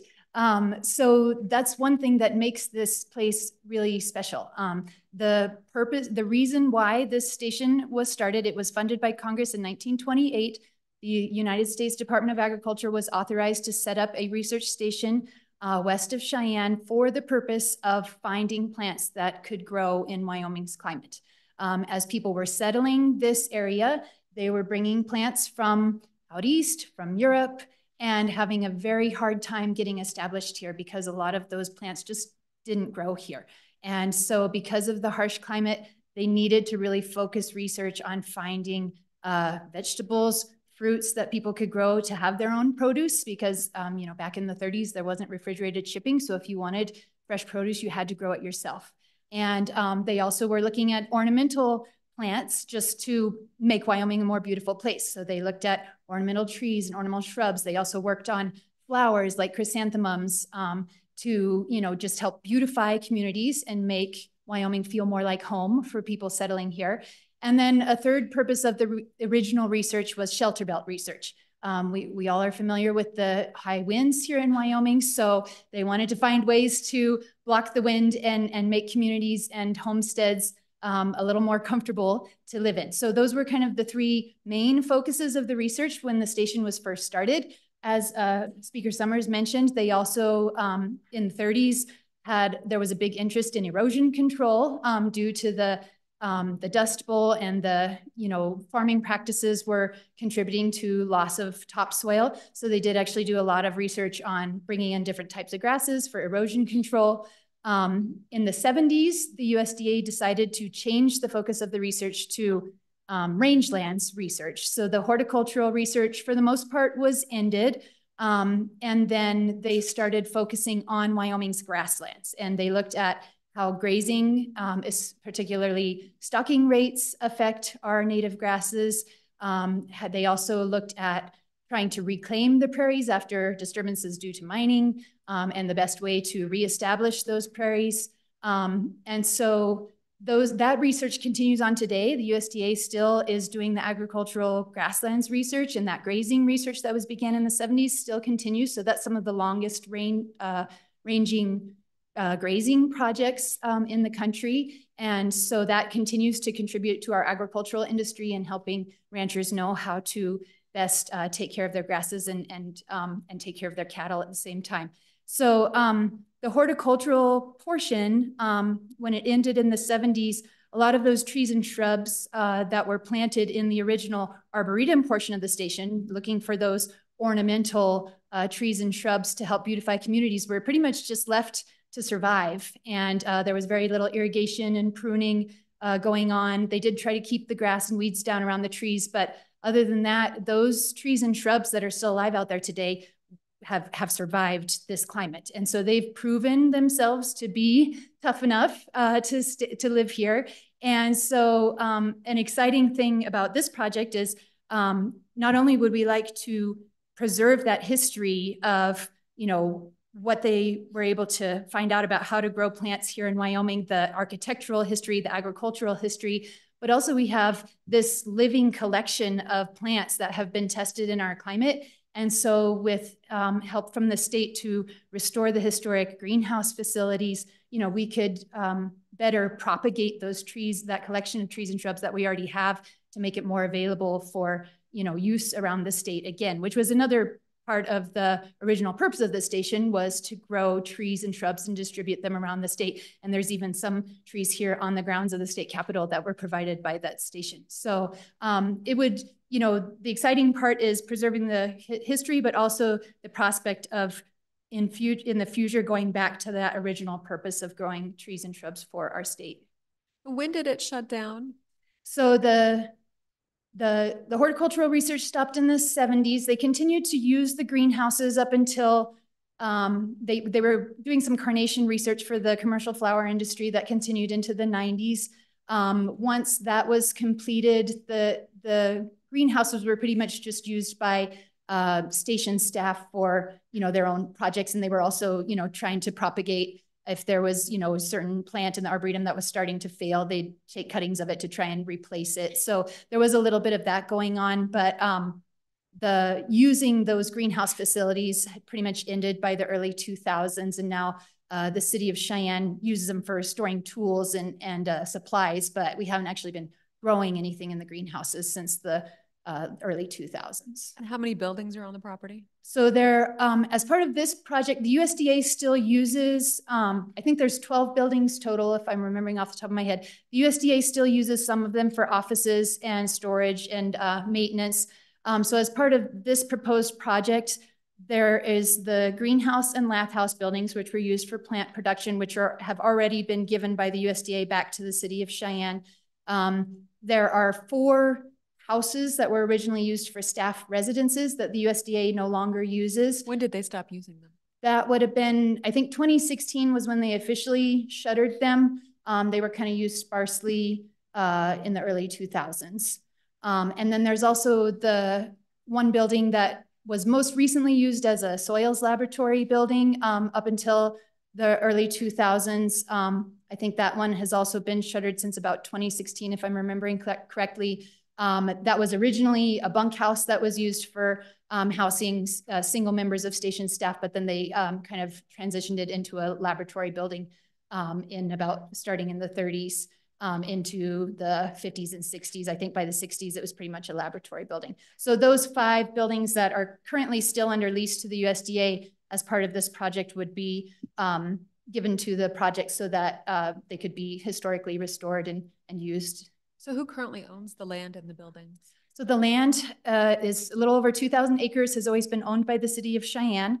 As part of this bill in 1928, the city of Cheyenne leased those, or a little over 2,000 acres, to the USDA for a 199-year lease. So that was beginning in 1928. So we haven't quite reached 100 of those 199 years yet.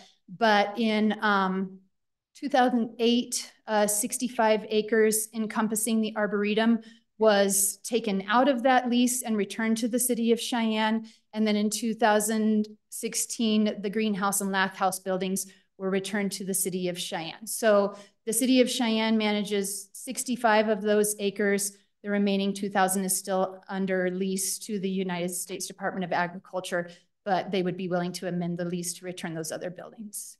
And then also, this bill is proposing that 877 acres of the station would be leased to state parks through the city of Cheyenne for the state historic site. Representative Larson? I'm taking control of this committee. Madam Chair and Representative Larson, I'm sorry, could you repeat the question? I missed how many acres that the state parks. So the proposed historic site would be 877 acres. That's encompassing all of the buildings and the former research plots. And control back to you. All right. Speaker Summers, do you have an estimated cost to the state to take this project on? No. I do. Co-Chairman Nicholas does. Co-Chairman Nicholas, can you answer that question directly? Yeah, but let me just provide a little more background, current background. So the various folks in around Cheyenne over the last couple of years have been trying to figure out what to do with this historic site. They don't have the money or the wherewithal to do anything with it other than maintain it and at a minimum. And it's slowly demolishing as it's just sitting there because they simply don't have the funds to do it. I am confident part of the roof is missing as of today. And so, they've created several, I've been on a working group and we've been working for 4 or 5 months to put together some type of a package and we brought in state parks and they are now doing their analysis, which they do before they can accept and then take over any properties. And we're in the middle of that process. To culminate that process, it requires statutory action to turn this into a state historic site. I mean, that's legislative action. So that's part of the steps that we're going through, and that's part of this introduction to this committee to see if we can't get that off the ground. So there are various phases to this, and so one of the concept that we've come up with this community working group is to make it as least expensive as possible, but still preserve everything that we can, to have buy-in from the community. And so that the town or the city of Cheyenne has already agreed to have one-time full employee and other types of things on an ongoing basis to help take care of the grounds. And then we want to work with the UW and LCCC on a horticultural type component as we bring the greenhouses back online. We also want to make it a destination site for the off the interstate for a historic site. Once again, building this into a program that is as self-supportive as possible, but also preserve and develop the properties. And so that's all in the larger game plan. If we wanted to go in and restore the current buildings today, and if we had a magic wand, it would be roughly about $6 million to do it. But we said, look, that's not an easy thing to do. We need to get this off the ground first. And so the bill that you have in front of you has no appropriation in it. And so if we create a state park and then and we take those actions, then we'll have the discussion of how much funds we think is reasonable to get this off the ground, and to review, because that was just a quick analysis by state parks to come up with that number. And so we're kind of taking baby steps as we're moving forward, but the first thing we have to do is basically create the designation. So that's how this is in front of this committee. And we all apologize because this is late in the game. The Travel and Rec did pass this and approved it. But what they didn't do is pass on the final bill. They created a working group that Albert and I sit on. So we could refine the bill and kind of get all our ducks in a row. But I mean, we had the full support of that committee, is my recollection. I think the vote was, of those present, it was unanimous. But that's just the background of how that got here today. All right, I'm going to redirect questions to Speaker Summers just so it doesn't get dysfunctional with the line of questioning with the chair. So Speaker Summers, or LSO, if in fact we designate it as a state historic site, are we then not responsible for it? And I know that's an open question because we can choose to demolish a building or we can choose to restore it. But it is now our obligation to make that decision and be responsible for that potential liability either way. Is that accurate, Speaker Summers? So, Madam Chairman, I think you should bring state parks up and they can kind of go through their process and how they would envision the partnership working. And then some of those things about liability for buildings, they could probably speak to better than I can.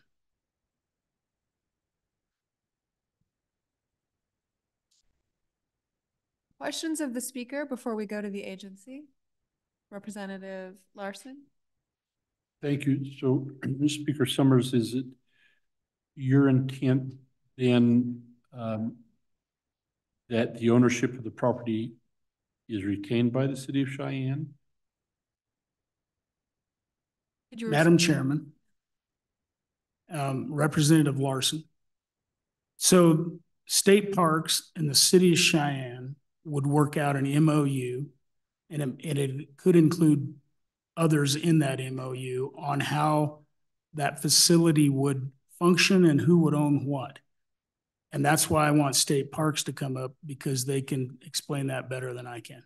Fair, Madam Chair, Follow up. Fair enough, but I would like your intent. So, Madam Chairman, my intent is to create a state historical site that is a partnership between the town of Cheyenne and state parks and remains a partnership between the two. We are a Class 1 city. We are not a town. Very good. All right, thank you. With that, we'll bring state parks up. Welcome back, Director. You can step in the middle of this for us. Madam Chairman. Senator Anderson? Madam Chairman, I have two questions. One is, where is this located around Cheyenne here? And are we still using the reservoir? It sounds like the reservoir was for Cheyenne drinking water. Are we still using that? Madam Chairman? Yes, so the first question, the location, it's directly west of F.E. Warren Air Force Base off of Round Top Road and just north of Polo Ranch Road. So right after you cross the railroad tracks on Round Top Road. The station runs almost all the full 2,000 acres runs almost all the way up to Horse Creek Road to the north. But then, yeah, it's accessed from Round Top Road. Second question about the reservoir. So historically, that reservoir held wastewater from the water filtration plant located on Round Top Hill. And so whenever they needed to flush out the filters, that wastewater was held in the reservoir, and then that water was used for irrigation on the station. A few years ago, the valve that lets water out of that reservoir broke, and it's deep enough underground that BOPU, the Board of Public Utilities, decided it wasn't worth fixing. So right now, that reservoir is actually used as extra storage space when North Crow Reservoir gets too full in the spring. So they can still run water into the reservoir. They're not using the water treatment plant anymore, so there's no water coming out of the plant anymore, but they do use it for overflow. And then right now, how it's currently set up, there is no way to get the water back out of the reservoir. I've spoken with the Board of Public Utilities, and if we wanted to pump that water out in the future for irrigation purposes, again, we could, but they haven't currently done anything to do that. We currently just tap into some raw water lines coming from Granite Reservoir for the irrigation on the Arboretum. Yeah, thank you, Ms. Freese. It is quite close. I think it's only about an 8-minute drive. It's quite close. And I have visited it. It is pretty special. So I do appreciate this effort. Process is important. All right, Director, thank you for being here. If you could give us your thoughts about the consequences of us potentially passing this piece of legislation and making the state some way responsible after we designate it as state park. Thank you, Madam Chairman. Dave Glenn, Director of State Parks and Cultural Resources. And I will punt most of the questions to Nick Nealon, the Deputy Director, and his team. They've been working on this diligently on that committee that Representative Larson, Chairman Larson has, excuse me, Nicholas has been talking about. We are excited to take this on. Potentially, the biggest fear we have is to take it on with no funding. If we do that, it's going to be worse than what it is now. We don't have the resources to help with that. Everybody is aware of that, but I just wanted to put that out there for that. And with that, the rest, I would have Nick come up and with his team and talk maybe a little bit about our site criteria process and what the process we've gone through on that. That'd be great. Welcome back.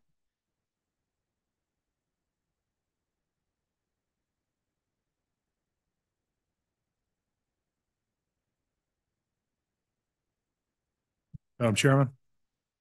Nick Nealon, Deputy Director of State Parks and Cultural Resources. With me is Christina Bird, our District Manager for the southeastern corner of the state, which would include this Arboretum property, and Carly Ann Carruthers, who is the head of our planning section. Carly Ann is the one who ran the site criteria process. And before state parks can take any new sites into the system, we have to go through a legislatively mandated, rule-defined site criteria process.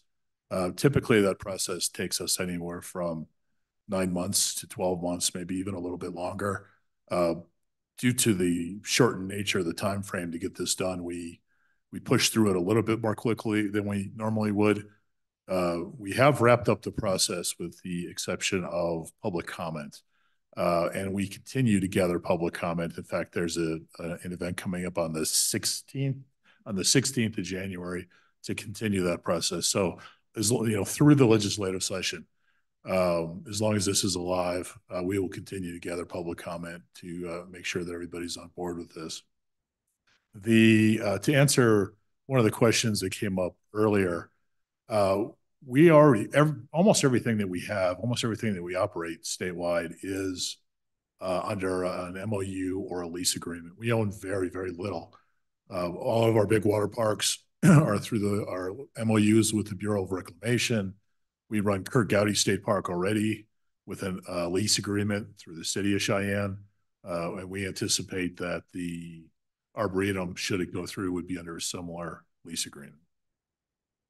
And I'd be happy to answer any questions that you have about our process or how we've gotten to this point.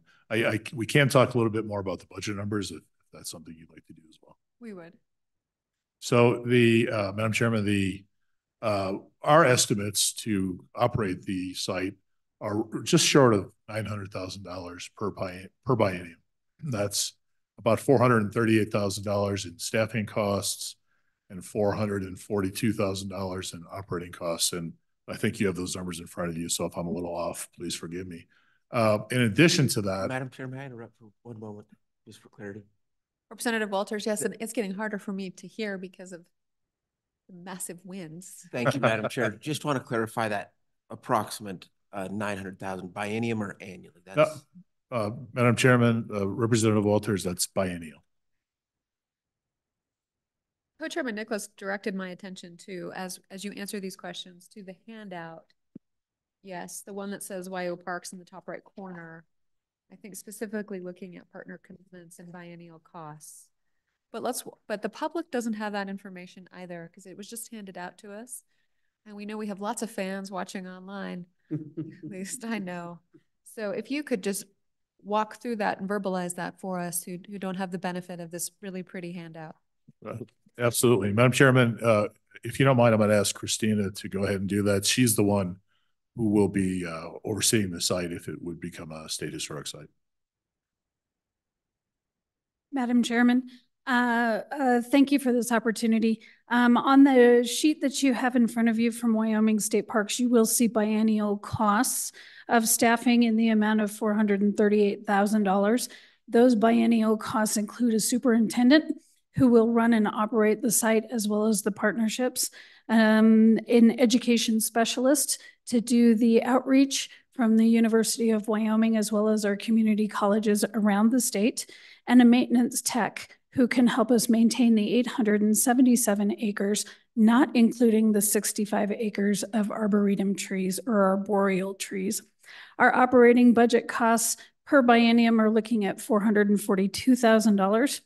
And then you do have a section for initial site improvements, and that would include minor repair, hazardous remediation, the lath house, the greenhouse, the head house, so that we could allow the city of Cheyenne to continue the good works that they are doing.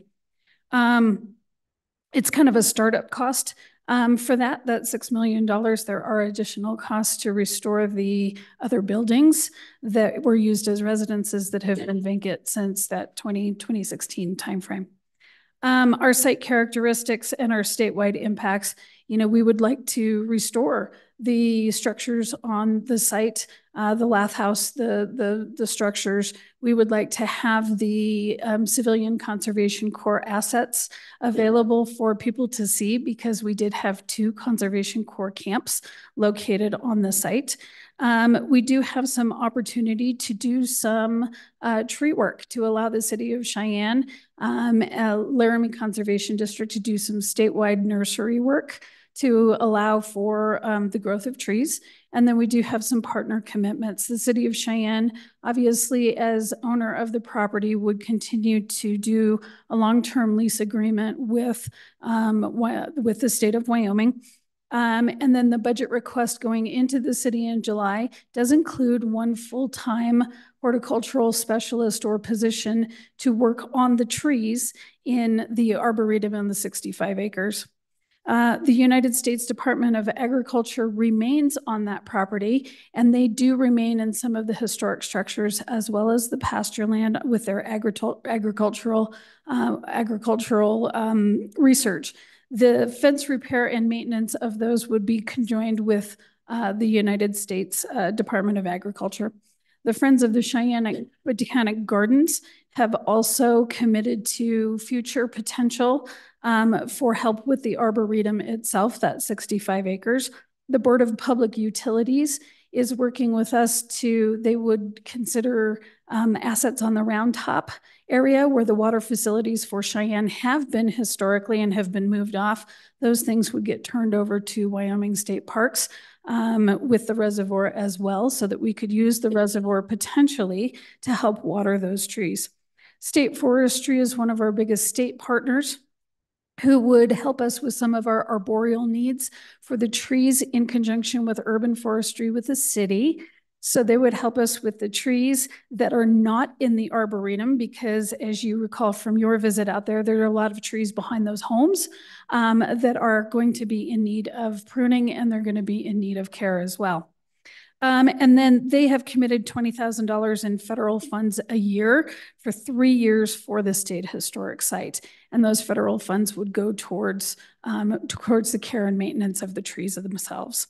The Laramie County Conservation District has already started a tree inventory on the site.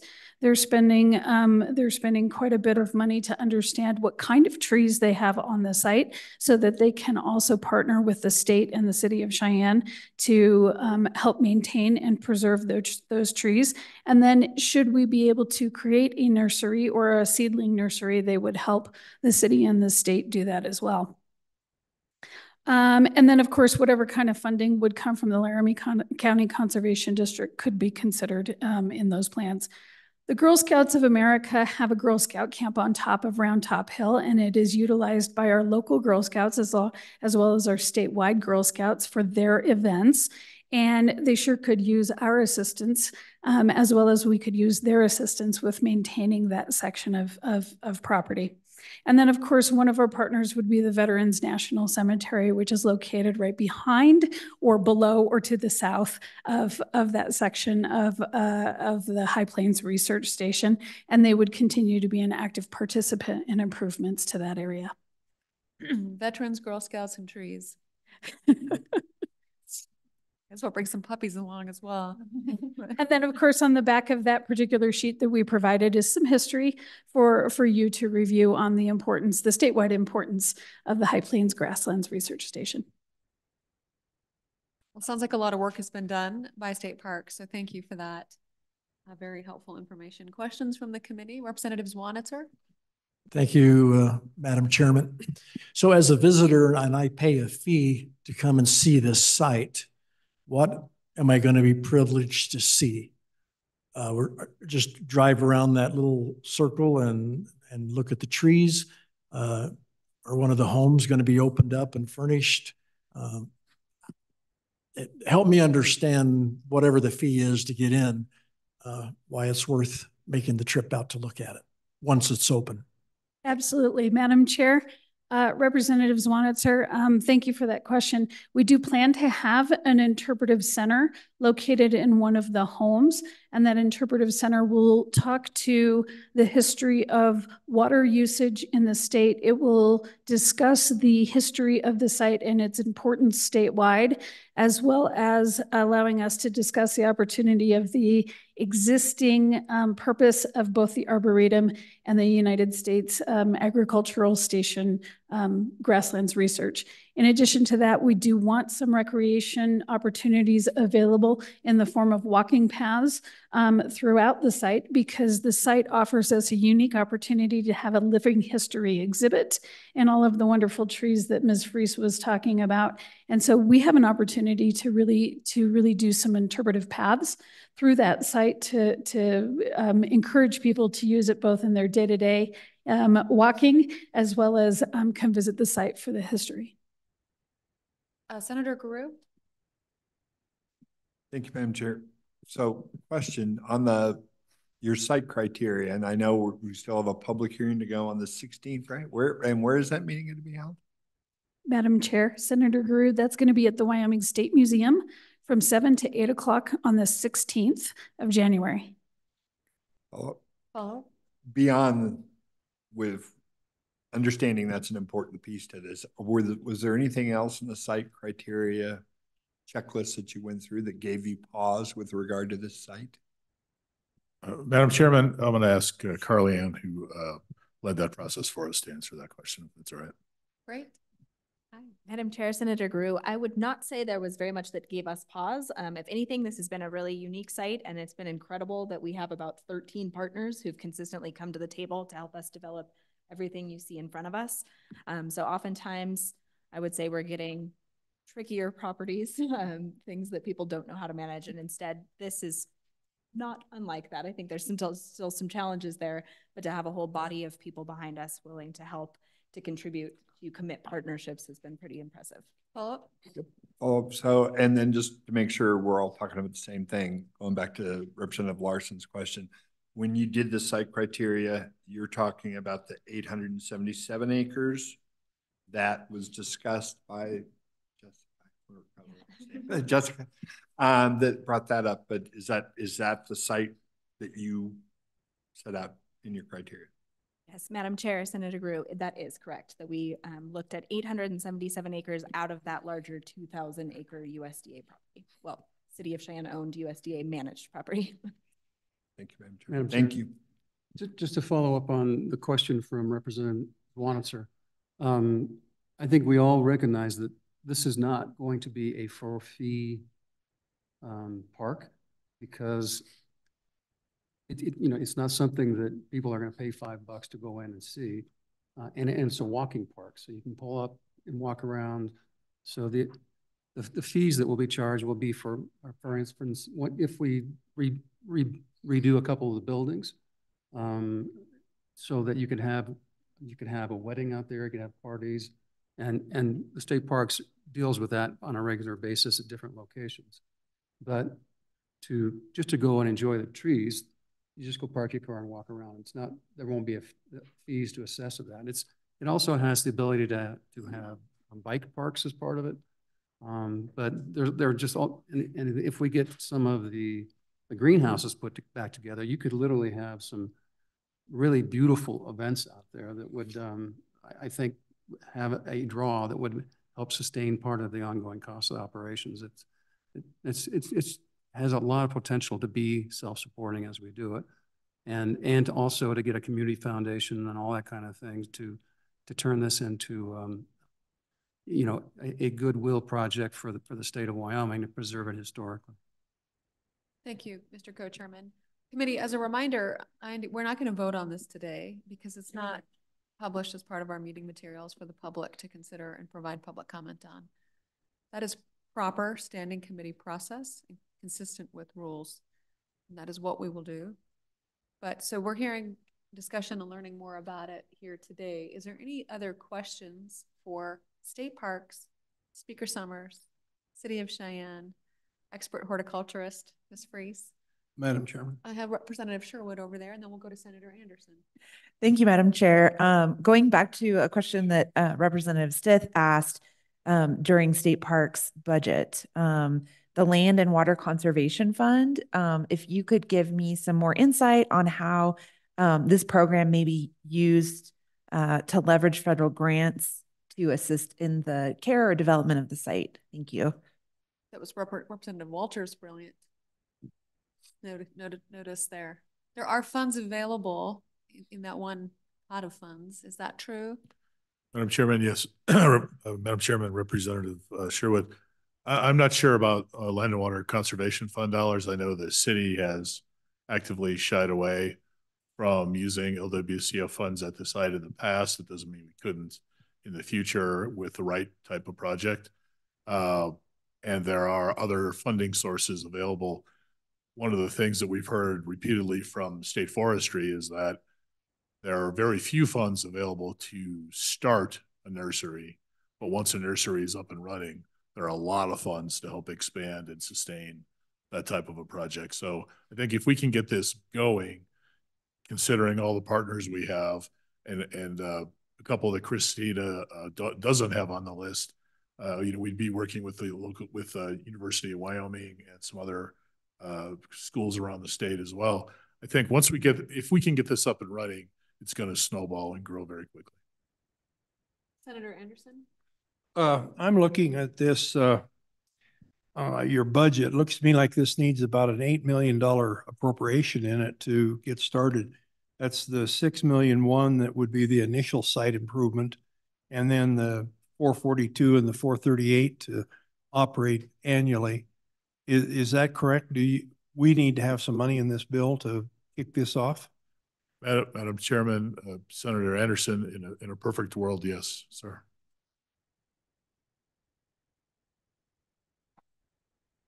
All right, final questions from the committee. Co-Chairman Nicholas? Let me just respond to Senator Anderson's discussion. The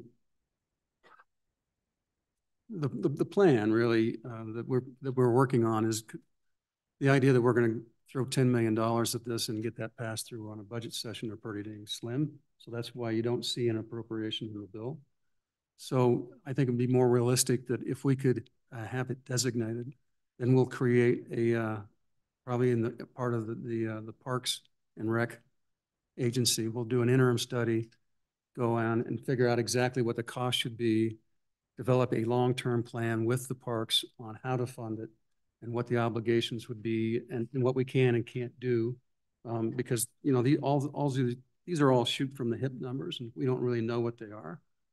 So we want to, we'll preserve it in its best fashion as we can with the help of the city between now and then. But I mean, we just want to be realistic about it.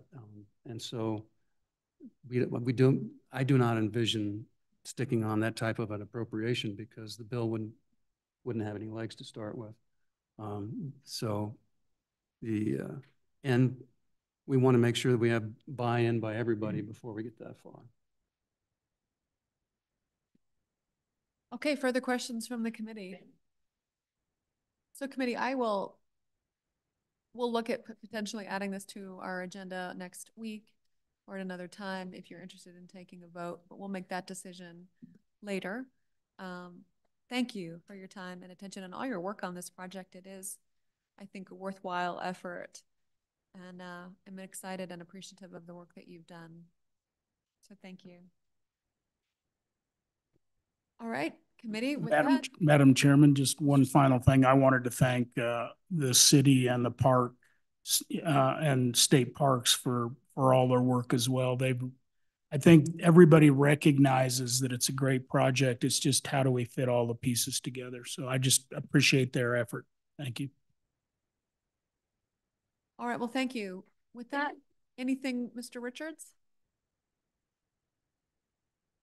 Madam Chairman, I believe we do have some public scheduling items and then maybe some educational items. But first, the public scheduling items, we're trying to avoid. Sorry about that. We're trying to avoid situations like today and yesterday. So we have opportunities to pull in agencies that are available and not have any large breaks. With that in mind, we do feel that it's likely that you would be able to get out of here at a mid-afternoon timeline on Friday, if that was so desired. If that is desired by the committee, we would like to try to begin scheduling some callback agencies.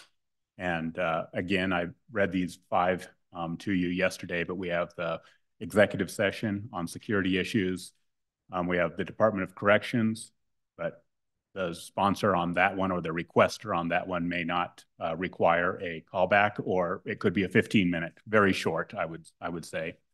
The Department of Family Services, again, not speaking for the requester, but this seems to me like a 15-minute callback as well. ETS, that's probably a longer callback. This is more of a philosophical discussion of the TRP approach. And then matching funds update might be 20 minutes or so with the Energy Authority. So the chairs have not approved any of those yet, but happy to take your direction privately or publicly on that. In addition, all of those activities can certainly be scheduled Wednesday or Thursday as soon as we get, or Friday. And then that tends to free up next Monday. The committee can certainly work bills if you so desire. You've heard from at least one organization that was a little reluctant on that local government bill, but you could start the budget bill, you could start state capital construction, you could, you had already designated that ARPA would be delayed until Wednesday of that week. But if you wanted more callbacks or to designate specific bills, other than the budget bill, if you want to do the budget bill Monday, your staff will be here ready to start walking through agencies. Alternatively, you may want, to consider moving the agenda around some. Committee, what do you think about giving staff and all the state agencies the holiday? So, Madam Co-Chair, I was going to about propose the same suggestion. I think we can probably very easily not have to work on Monday and still get everything that we need to get done next week. That is my recommendation, Senator Salazar. Madam Chair. Yeah.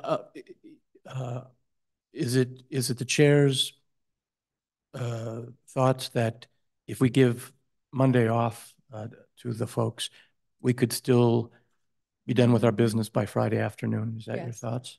That is correct. Then I would favor that. And it just depends on Madam Chair. if many of you want more callbacks and how much work you want to give. Senator Kinski? Well, if the choice is between taking Monday off or getting out of here Friday, I know that if we take Monday off, we won't get out of here Friday. So I'll take Monday off. All right.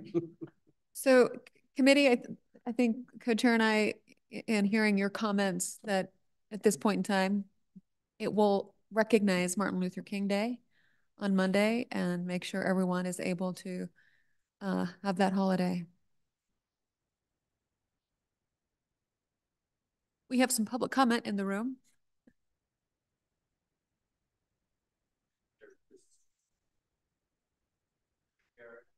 I'm a board chair.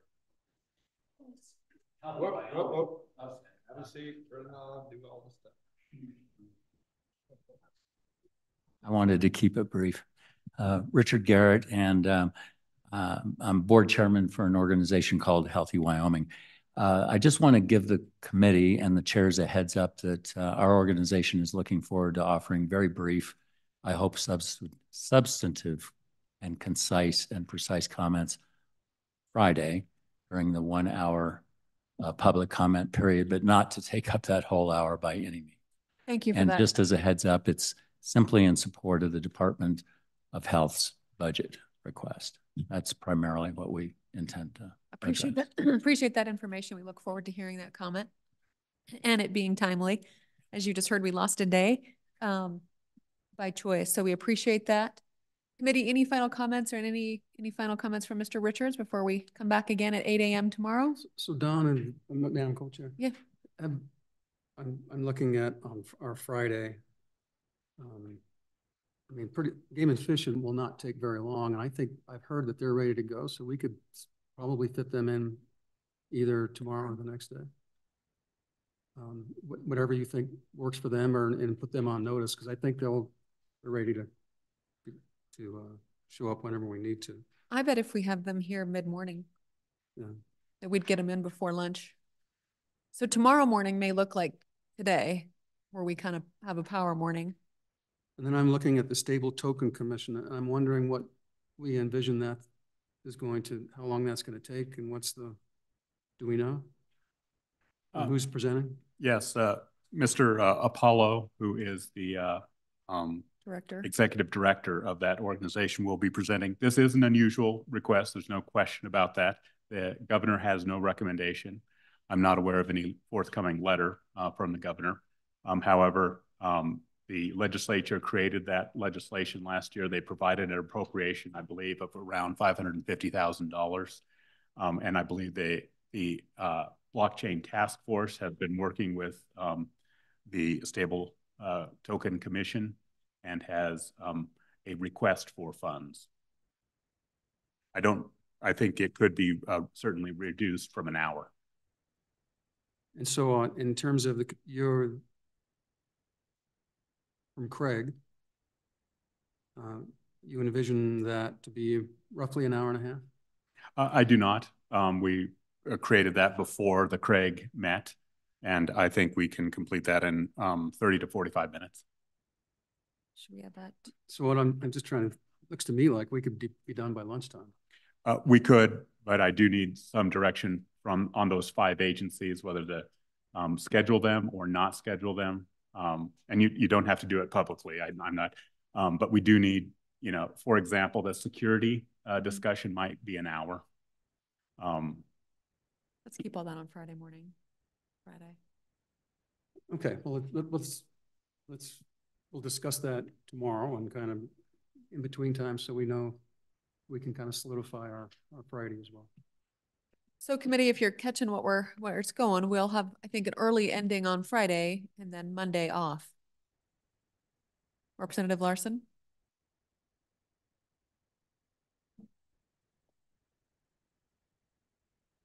What it is. Okay.